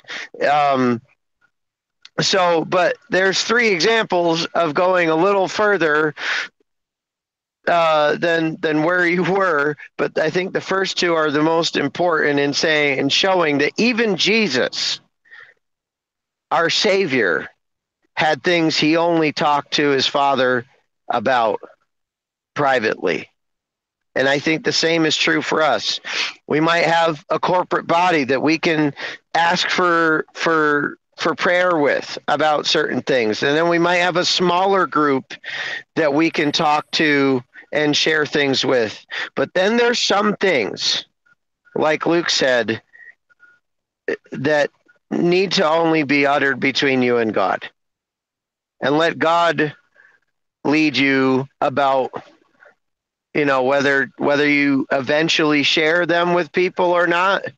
But I think Lisa had a great point there, that when you have overcome something, that's the best time to share it, so that others might be healed as well. Thank you. I appreciate you saying thank you at the end, because that tells me that you're finished, brother. Thank you very much for that. Just part of a technique that's good, that will be useful. Thank you for that answer. And the only one remaining now is our brother Ben. Is there anything left to be said? I think a little bit, yes. The reason God, I think one of the reasons God gave us His Holy Spirit is not only for the down payment for the redemption, but also to guide us and to empower us. And so, with regard to the accountability groups, I mean, accountability groups are really law enforcers, if you think about it. And the law can never suppress or stifle sin. It only arouses sin.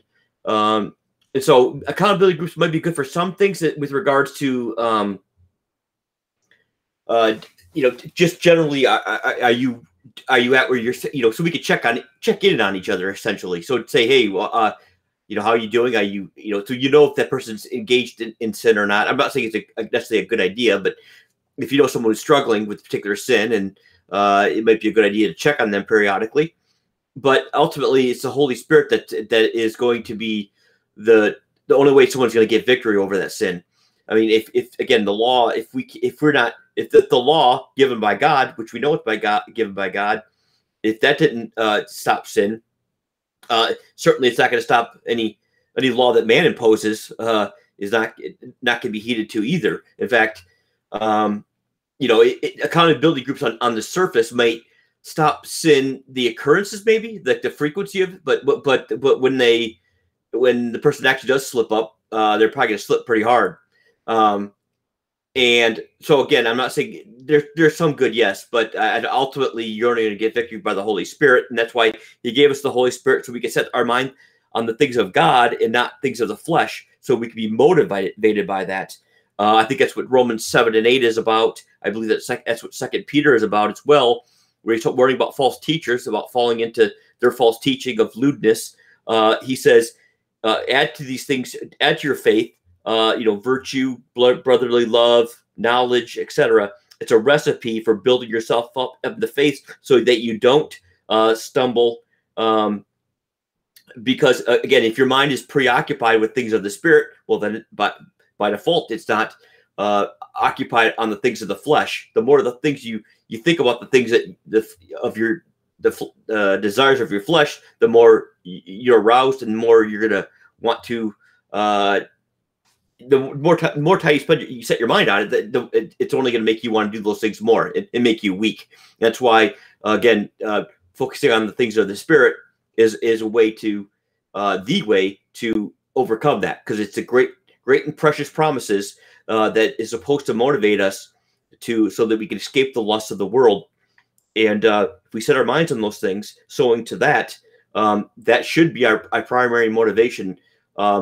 Because again, we're desiring the things of the spirit, not the things of the flesh. But it is a moment by moment choice whether or not we choose to yield to the spirit or yield to the flesh. So again, I would say don't rely on man for conquering sin. Get yourself in the Word of God.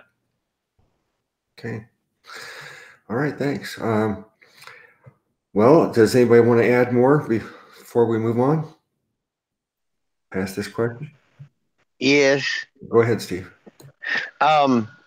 I totally agree with what Ben said as well. He just reminded me of one thing that I did want to say, and I agree with the premise of it. If you're focusing on the sin, that's where your mind is going to be stayed on, and that we should focus our mind on Christ, and that's how we overcome these things. I will say that the one thing that could show the difference between what I could see a right way and wrong way of doing it is where AA can be helpful with people, but it's too focused on only talking about what you did, and it makes you identify yourself as that thing. Like every time you never get to be free of it. You could be sober 20 years and yourself, I'm Angel, I'm an alcoholic. Like that. That's cursing. Right. Where exactly? There's a lot there to that. Whereas there's a similar program called Celebrate Recovery that I was involved with that was exceptionally helpful and healthy in that the grace of God was evident in it, and was always, at least the ones that I was a part of. And that's why I say that if you're going to be accountable to someone or to a group of people or whatever the case is, where you share what's going on in your life, and that you're not being judged by that. You're not, and even with what Angel said, judging yourself, because there's a difference between saying I am this or I am that, than saying I struggle with an addiction to alcohol or an addiction to overeating or codependency, or you name it, the struggle. That's totally different. That's just being honest with what you particularly struggle with, and be able to share that with someone, and them not say, oh, you're going to hell, or any type of judgment or anything. And the reason I say that is because that was one of there are times that I long, because there is no group like that near me that I could be regularly involved with. And to me, that was the closest thing to what I see in Acts and what I believe God wanted the church to be like, where we support each other and we can share what's going on in our lives without judgment, and celebrate any time that has passed, that you have victory over whatever you're struggling with. And that's the point. That's why it's called Celebrate Recovery. Whether it's an hour that you have victory in it, like even if it's just the time you've been there together with these people, that you didn't take a drink that day, for those 3 hours, we celebrate that, because we're not judging the sin. Because if you are in Christ, there is no judgment, there is no condemnation. There is celebrating the victory that you have just that day, or those 3 days, a few months, whatever it is, or years. That there is a freedom in being able to air out the darkness into the light that you struggle with. That there is something to that needs to be, looked at here with this, because we know that biblically speaking, things that are hidden are grow. And I can't think of a particular passage in scripture, but it's there if you go look for it. That when we allow things to stay in our life, it corrupts our walk. And when we shed light on it, bring something into the light, it does remove the power of it. But like Ben said, that should not be our primary way of trying to deal with something. Yes, you can get it out. Sometimes it's just as simple as being honest with yourself that you struggle with something. That, like Angel said, people don't even admit to themselves that they're sinning in doing these things, that what they're doing is breaking God's law, that they need a savior, therefore. So that's important, that, but you do need to be careful if you're going to tell people and show people your dirty laundry, that it's done in a place with people that you can unequivocally trust and know that you will not be judged. It won't be used against you later. But with that being said, I want this one verse to overshadow this, that no matter what would happen, if you do decide that you need to tell what's going on in your life to someone, that even if they were to betray you, there's this promise from God that we know that God causes all things to work together for the good of them that love the Lord. All things. The good and the bad that we perceive to happen in our life, God causes all things to work together for the good. It's like when you bake bread, you need flour and baking soda and water at the very least. Well, baking soda don't taste good if you've ever tried it, but the finished product tastes wonderful.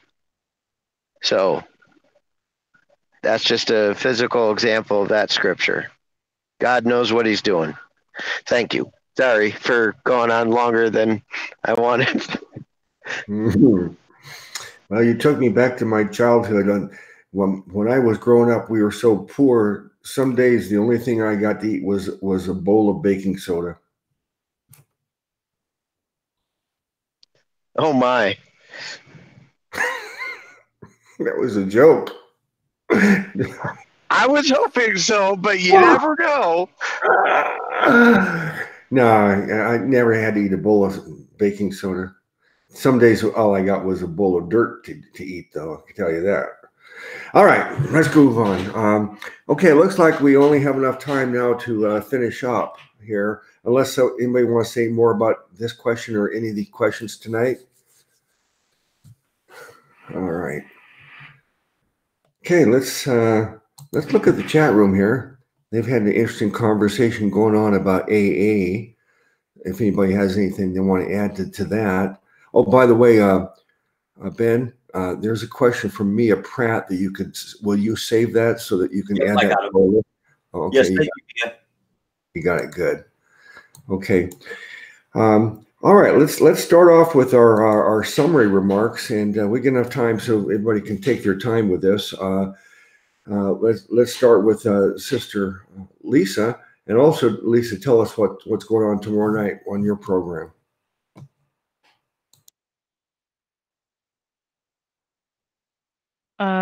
Okay. Let's see. I think that some people are getting their feelings hurt because they've had family that were made free from alcoholism in AA, and they're not understanding that they don't understand the tenets of AA are based on stylized religion. It is a cult that denies the deity of Christ. It's just cloaked in philosophy. And the Bible warns against these vain philosophies. Now, I didn't say it couldn't be good. Somebody Go could ahead go and there read the and get orange papers. Tell them to read the right. orange papers. They do Google need that. to. I tried to point them to that they need Oh, to read the got it? bylaws. Yeah. Well, Yeah. yeah, The their orange papers statement like the Masonic underpinnings of it. right. And the But I'll founder have to send admitted that when I close. that he got his doctrine from spirits and it wasn't the spirit of the Lord. Now, that don't mean people can't get set free from alcohol. Praise God if they do. They still need Jesus, which was the point, that, hey, whatever. You want to lick all over LA and AA and love all over LA? Go ahead. It's a false way to lead people away from Christ, about their higher self and the knowledge of a God, but not the God. That's the same thing as any cult. But hey, people get offended at the truth. So then enjoy your offense. I don't know what to tell you. I don't apologize for the truth. Tomorrow night, we're going to be talking about if Sister Angel is still wanting to do it, the monarch butterflies. Yes. And also, I would like to invite Brother Ben to consider what he's going to talk about because I'm putting him on the spot tomorrow. He's going to do a segment whether he likes it or not. He's too quiet in the background. I want him to talk about things that he's interested in. So, Ben, I'm inviting you to come up with something you'd like to discuss tomorrow night. But it's just going to be a discussion. We're going to have some fun tomorrow night and relax and enjoy ourselves in the Lord. That's what it's about, is sitting down and having a conversation as believers in Jesus and considering the things we see going on in our world. And people want to come in and throw rocks and bring rocks. And I'm like, please drop your rocks at the door because we're all believers. Whether you agree with what we're saying, that's okay. You're free to disagree. But we're all believers. And, and I don't want people coming in there trying to stir up trouble in saying that people aren't believers if we think about flat earth or we think about whether or not, hell is eternal versus annihilation. If we do talk about that and somebody takes the position of annihilation versus somebody takes the position of, now I can see clearly in the scriptures that it's eternal torment, but they see clearly in the scriptures that it's annihilation. And if we get into that discussion, if we're all believers in the Lord Jesus Christ, even though hell is a biblical doctrine and the lake of fire is a biblical doctrine, people hold different views. And as long as someone's not attacking the deity of Christ and his self-sufficiency and what he's done and the simplicity of the gospel, they're a brother. Even if they disagree about the rapture and a bunch of other topics that are not salvific issues. And so we as believers sit there and have conversations respectful of one another about such matters. And so I hope you'll join us tomorrow night as we discuss and consider various topics that we believe will not only be of interest, but may help you come to your own conclusions, because ultimately you have to make up your own mind about what you see in the word versus what we discuss, you know. So that's what we do. And that'll be tomorrow night on my channel, For the Most High Jesus. That's the number 4, the Most High Jesus. It's Late Night with Lisa and Friends. It starts 8 p.m. Pacific, which is 11 p.m. Eastern, and I hope to see you there. Okay. All right. Thank you. All right, Sister Angel. Oh, I'm not muted. Okay, great. So just to respond to what was being said in the chat, apparently, I'll just quickly recount my experience. So I understand why some people are defensive about AA. I'm torn on it because I do understand this, like, where it came from. I think that ultimately the intent, at least by the creators of the program, which is what they call it, the program, was probably not good. And I also see that like the danger of getting trapped, and it's almost as if it's there to replace what should be a yearning for the truth of God's word, with something that kind of fulfills a lot of the things that knowing the truth, really the only true way to fulfill, or the way to fill that void. Actually believing the gospel and trusting God. But see, when I went into AA, like I said, it was because I was addicted to prescription painkillers, and this was the first time that I ever really learned about personal accountability. So, in a way, I do think that God used this experience, and even the experience of going to AA, not just having to get off this addictive substance, but just the experience of going to AA, and some of the things that they have you do. I do think he used it for my good, which, as Steve said, that's what he promised he would do. So I understand when people are defensive about it, because I mean, there's some let's say, like, worldly positive, like, benefits that can come from it, but that's the same with anything. But I would rather somebody die in a gutter from a heroin overdose, believing in the Lord Jesus, than to get so, because I mean, I've seen people get really caught up in AA, and in AA. They I mean, it becomes their life, it becomes their purpose, it becomes it makes, like, it's how they know, or they feel that they know they're on the right track, and that they're doing something with themselves, and they're making a difference. And it's a deception, because the vast majority, especially now that we have Celebrate Recovery, a great deal of the people that get stuck in the rooms, as they call it, they aren't believers, because it's pretty hard for a believer. I guess I could see it, but someone that's really knowledgeable, at least about scripture, to conform to some of these tenets for any length of time, because of the fact that it really is not biblical in a lot of ways to sit there and identify yourself as this sin, not only while you're struggling with it, but even decades after you overcome it. But I do think that, like in my case, it did wonders in terms of actually making me like face myself in a way that nobody had ever really made me do. My family, they were really bad when it came to disciplining me, kind of like let me, because I was relatively like a good kid, so they just kind of were very hands off, and it would have been really great if they had not overlooked that so much when I was a kid, because they made a real brat out of me, and they they did a lot more harm than obviously that they intended. They didn't intend to do any harm. They just thought that I was sort of like on like autopilot as a kid, because I didn't get into trouble and stuff. But the thing is you don't just discipline a kid because they get in trouble. You discipline a kid so they understand self-discipline, so that they understand accountability. And I didn't have that, because they just took for granted that I like for the longest time, even though it was really obvious that I was sneaking painkillers out of my family's medicine cabinet. I mean, should have been painfully obvious. They were just in denial about me doing something like that because I was so quote unquote good, right? So that's how kind of like in denial they were in general.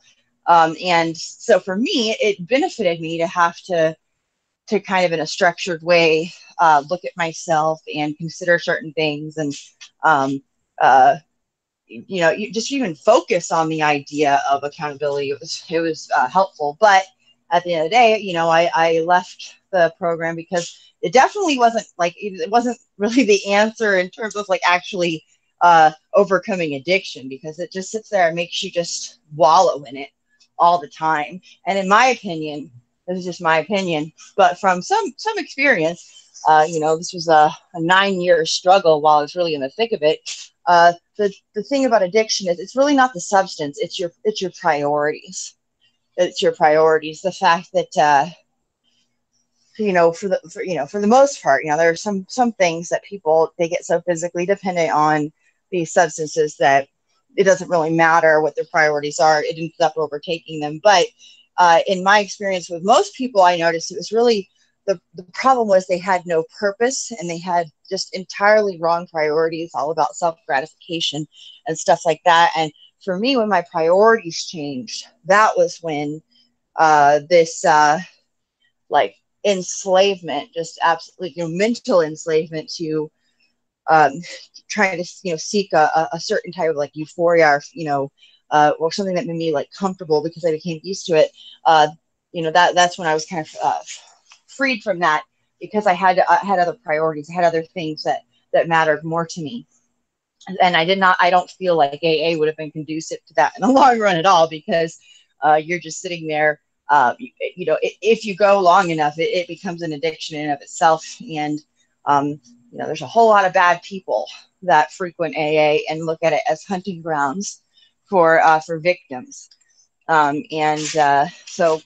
I don't mean to offend anybody, because I do see how, with certain people, it really can serve a purpose. But just remember that God can use anything to serve his purpose in your life. That doesn't necessarily make the thing in and of itself a good thing, just because God used it. Just, God is in the business of redeeming things and making the best out of a bad situation. But just like, look at Rahab, kind of appropriate, right? In her situation, it's kind of like God used a harlot to bring us Jesus. And that doesn't mean that, harlotry is a good thing, right? So just try to look at it that way. It's not meant to just, not everybody in AA is evil at all, or God can use it. But other than that, I just, had a really good time. And I feel like it really went by really quickly, but and I'm looking forward to tomorrow night, which monarch butterflies will be one of the topics we discuss, because there's just a lot of interesting things that I've learned about monarch butterflies in raising monarch caterpillars, sort of as a project to do with my kids. I've done this for a few years now, and I feel like God has showed me a lot of really incredible insights about specifically that type of butterfly that connect a lot of dots about a lot of unexpected things. So looking forward to that, and just love you guys, and thank you for having me on the panel every Friday. It's very appreciated. So, and I'll just follow Steve's example. Thank you. Wonderful. Well, you certainly got me interested in monarch butterflies and tomorrow night's discussion. So I'm looking forward to hearing that. Awesome. Brother Stephen, you made some interesting comments in the chat room. I like what you said about, I'm not against AA if Christ is your highest power. But so go ahead, brother. Let's hear your final remarks here.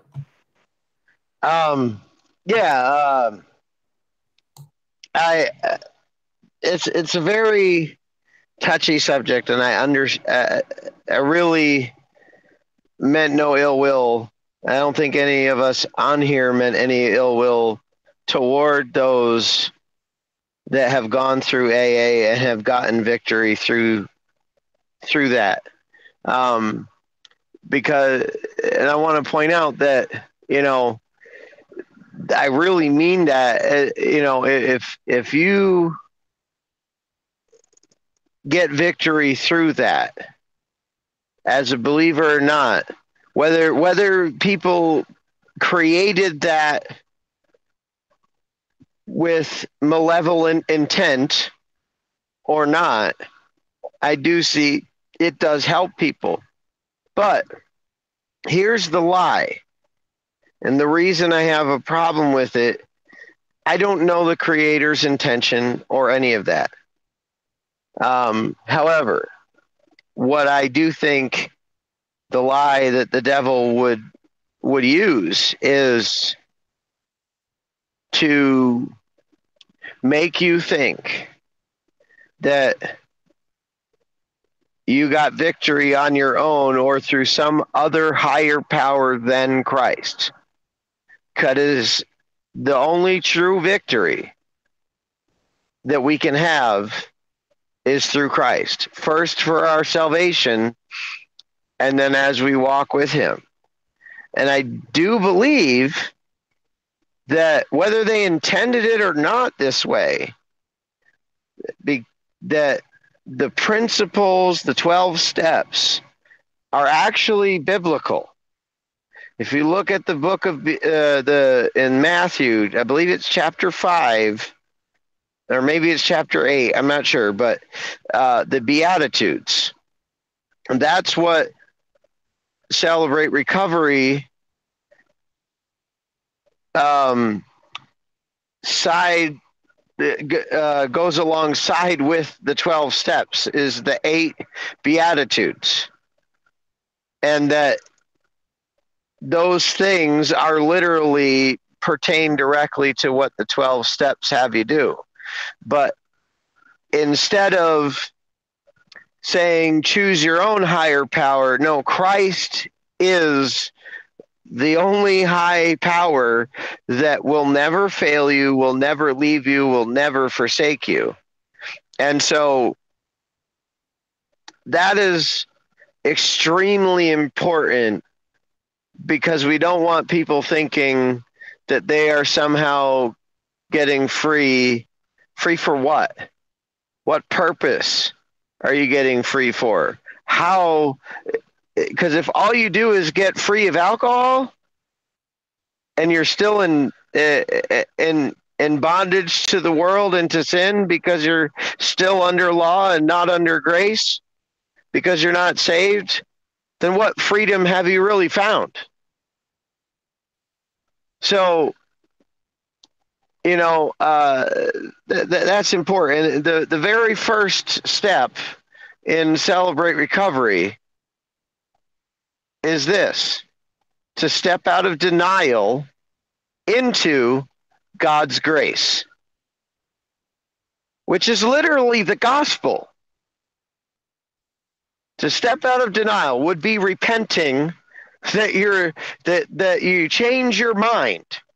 That's when you're in denial of something, you're ignoring the truth.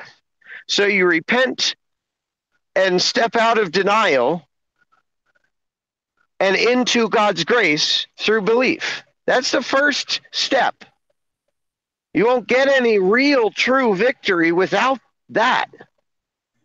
So that's why AA, it may not be a religion to some people. It is a religion. It all depends. So it all depends on your focus, purpose, and belief system going into it, is whether it will help set you free or not. But that's why Celebrate Recovery is so much better, because it is so much more biblical and direct. Absolutely. Whereas that's why it can be very pernicious what the 12 steps in AA does, because it takes God out of all of that, but kind of gives you these helpful mechanisms, but just leaves the truth out and gives you no real meaning at the end, except self-improvement. which is a Right, fig leaf. where you could because they'll tell you pick anything to, I've heard it said some people A will doorknob. that are a Christian, yeah, a doorknob, a chair, your cat, some people that lead them are believers, and they will tell you my higher power is Christ. I don't believe in any other higher power than that. But if you are struggling with addiction to drugs or alcohol or anything, if you have a hurt, a hang up, or a habit, that describes everybody that's messing with your life and messing with your walk, I would recommend first be saved through faith and and find a Celebrate Recovery. Don't go to an AA. Go to a Celebrate Recovery. If you have to, through court order, to go to AA, ask the judge to give you to let you go to Celebrate Recovery instead, and pray that God allows it, because I believe he will. There have been people who have done that and requested Celebrate Recovery, or someone mentioned something like Teen Challenge, or a Christ-centered recovery group or program. That's what you want, in my opinion. You want Christ as the center, God's grace as the center. And I don't know where I would be today if it wasn't for a program like Celebrate Recovery that helped me get out of addiction. And so I mean, this accountability thing, where people go wrong is they add law. No, it's all God's grace. That when we tell each other our faults, it must be sheltered and covered in grace, and that God can give you the victory. He gives you the victory. The fact that you're telling somebody what you're going through, what you struggle with, is proof that right now, as you tell me, you struggle with gambling or smoking or pornography or thoughts of violence or whatever, that as you're telling me that, you are not doing it. So, that's, and to know that you are loved, God's grace covers you despite those failings, despite that sin has been already washed away. That's how it should be addressed, in my opinion. If you add law where, oh, you better stop doing that. No. When I had an accountability partner, and it was very helpful, one of the closest friends I've ever had, because of that, because we knew each other in such a deep way, that we also knew that there was this thing called love from one brother to another that was unconditional, that represented to each other the love of Christ, knowing when that's the thing. Like, when even if you sit down and do a spiritual inventory of your life and write down everything you've done wrong, all the stuff, whether you tell it to somebody or not, and can look at that and say, I'm a wretch of a person, but yet God still loves me. That's power to overcome, because God's grace is sufficient. When you understand how much he loves you, that he died for a wretch like you and me, that's amazing. That's what sets people free. That's what helps them get victory, not law.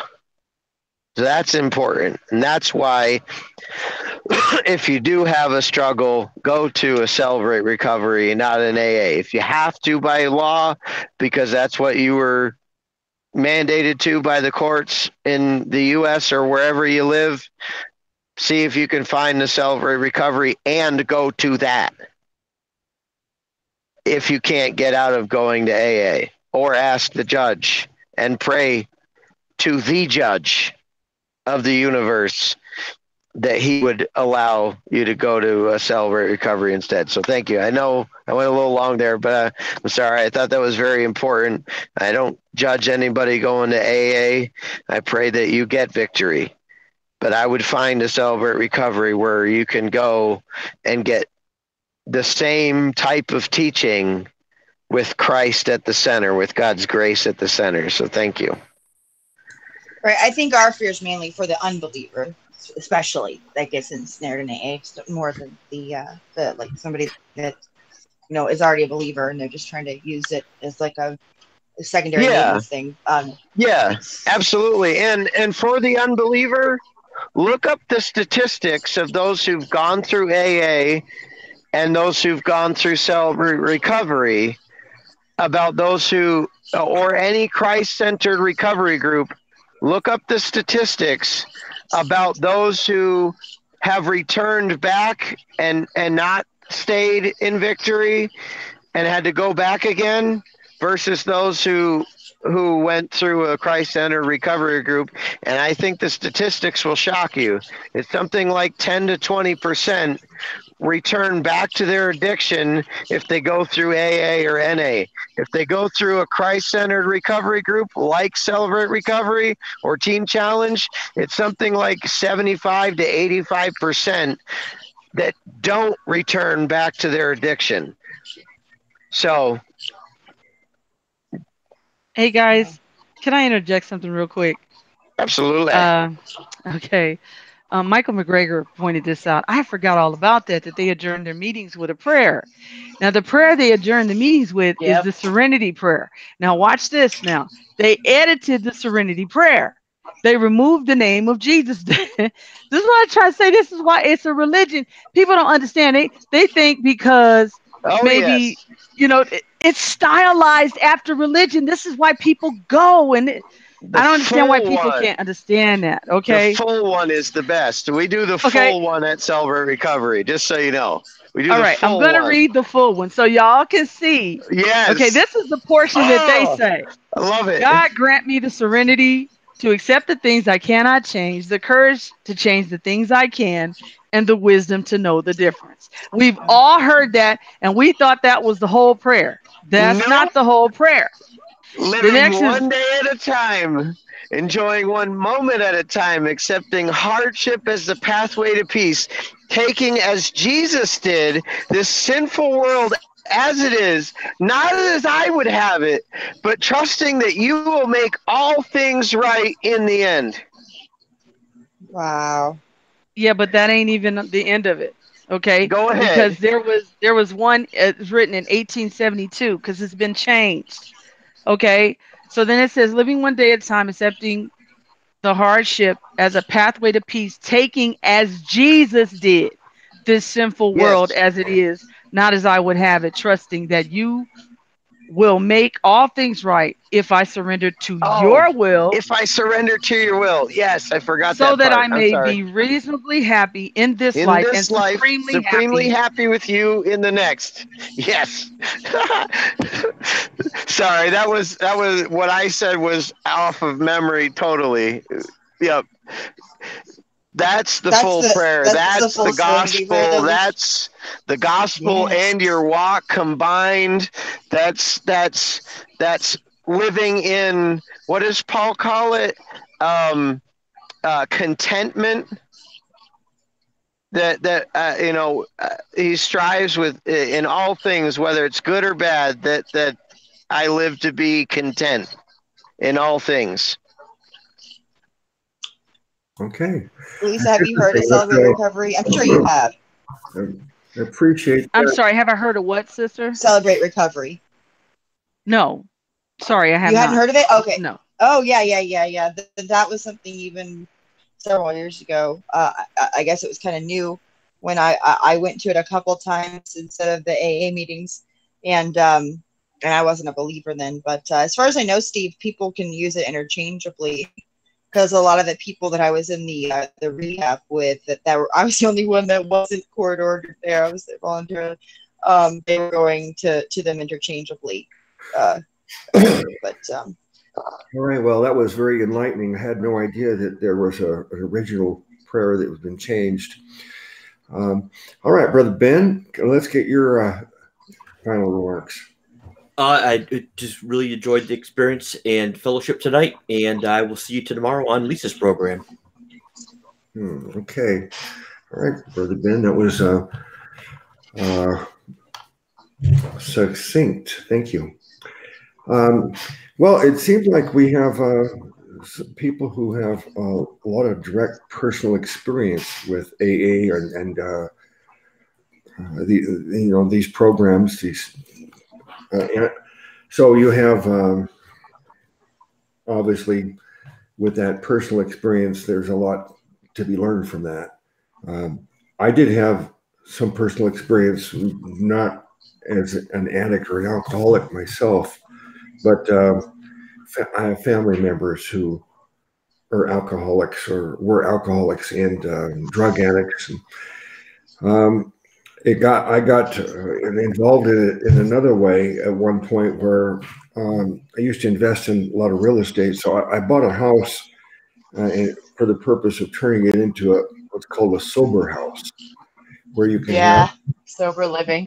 Yeah, and I attempted to conduct it and to help them get off of their addictions and also lead them to Christ. And it was the hardest thing I've ever done. It was a disaster for me. It was, I think out of all the men that went through that program, dozens at least, that lived in that house, and I tried to help.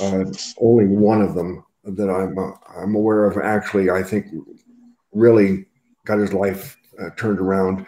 The rest of it was just completely not only it didn't work to help them, although I certainly tried, but it cost me just a lot of frustration and grief and money. So it was, but that's been my experience with it. But I do think that AA has been successful to help some people with their addictions. But really, and maybe it's a place to go for that. But it's not the place to go if you want the answer to the ultimate problem, which is, what happens after you die. So that's where they've missed the boat, because we cannot have a doorknob as our higher power and go to heaven. But in AA, you can make anything your higher power. There is no guidance or rules about that. So there's only one higher power truly, and there's only one higher power that can give you eternal life. So the discussion tonight was, a lot of great answers, and some of the questions were a little bit, I think, deeper than some of the other questions that we've been answering. So it did require a little more time to answer some of the questions, but I enjoyed it very much. So don't forget to join Sister Lisa's program tomorrow night.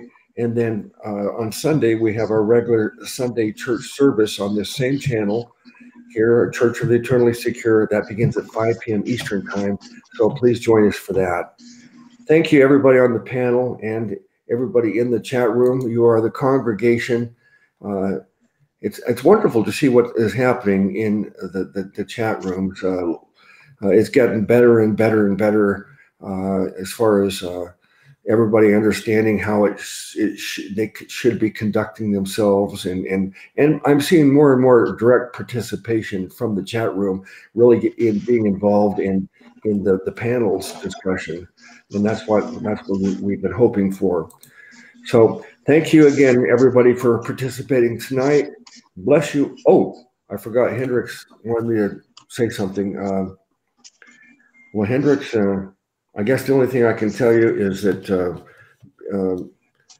my first wife, I've talked about how she was a Spanish Cuban, and that's how I learned a lot of Spanish. But I've had very bad, I don't want to say luck, but problems with marriage. My first wife died from food poisoning, and then my second wife died from a broken neck, and that's because she wouldn't eat the food.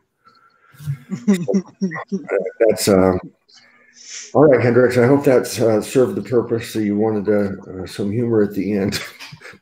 So now you the final salutation.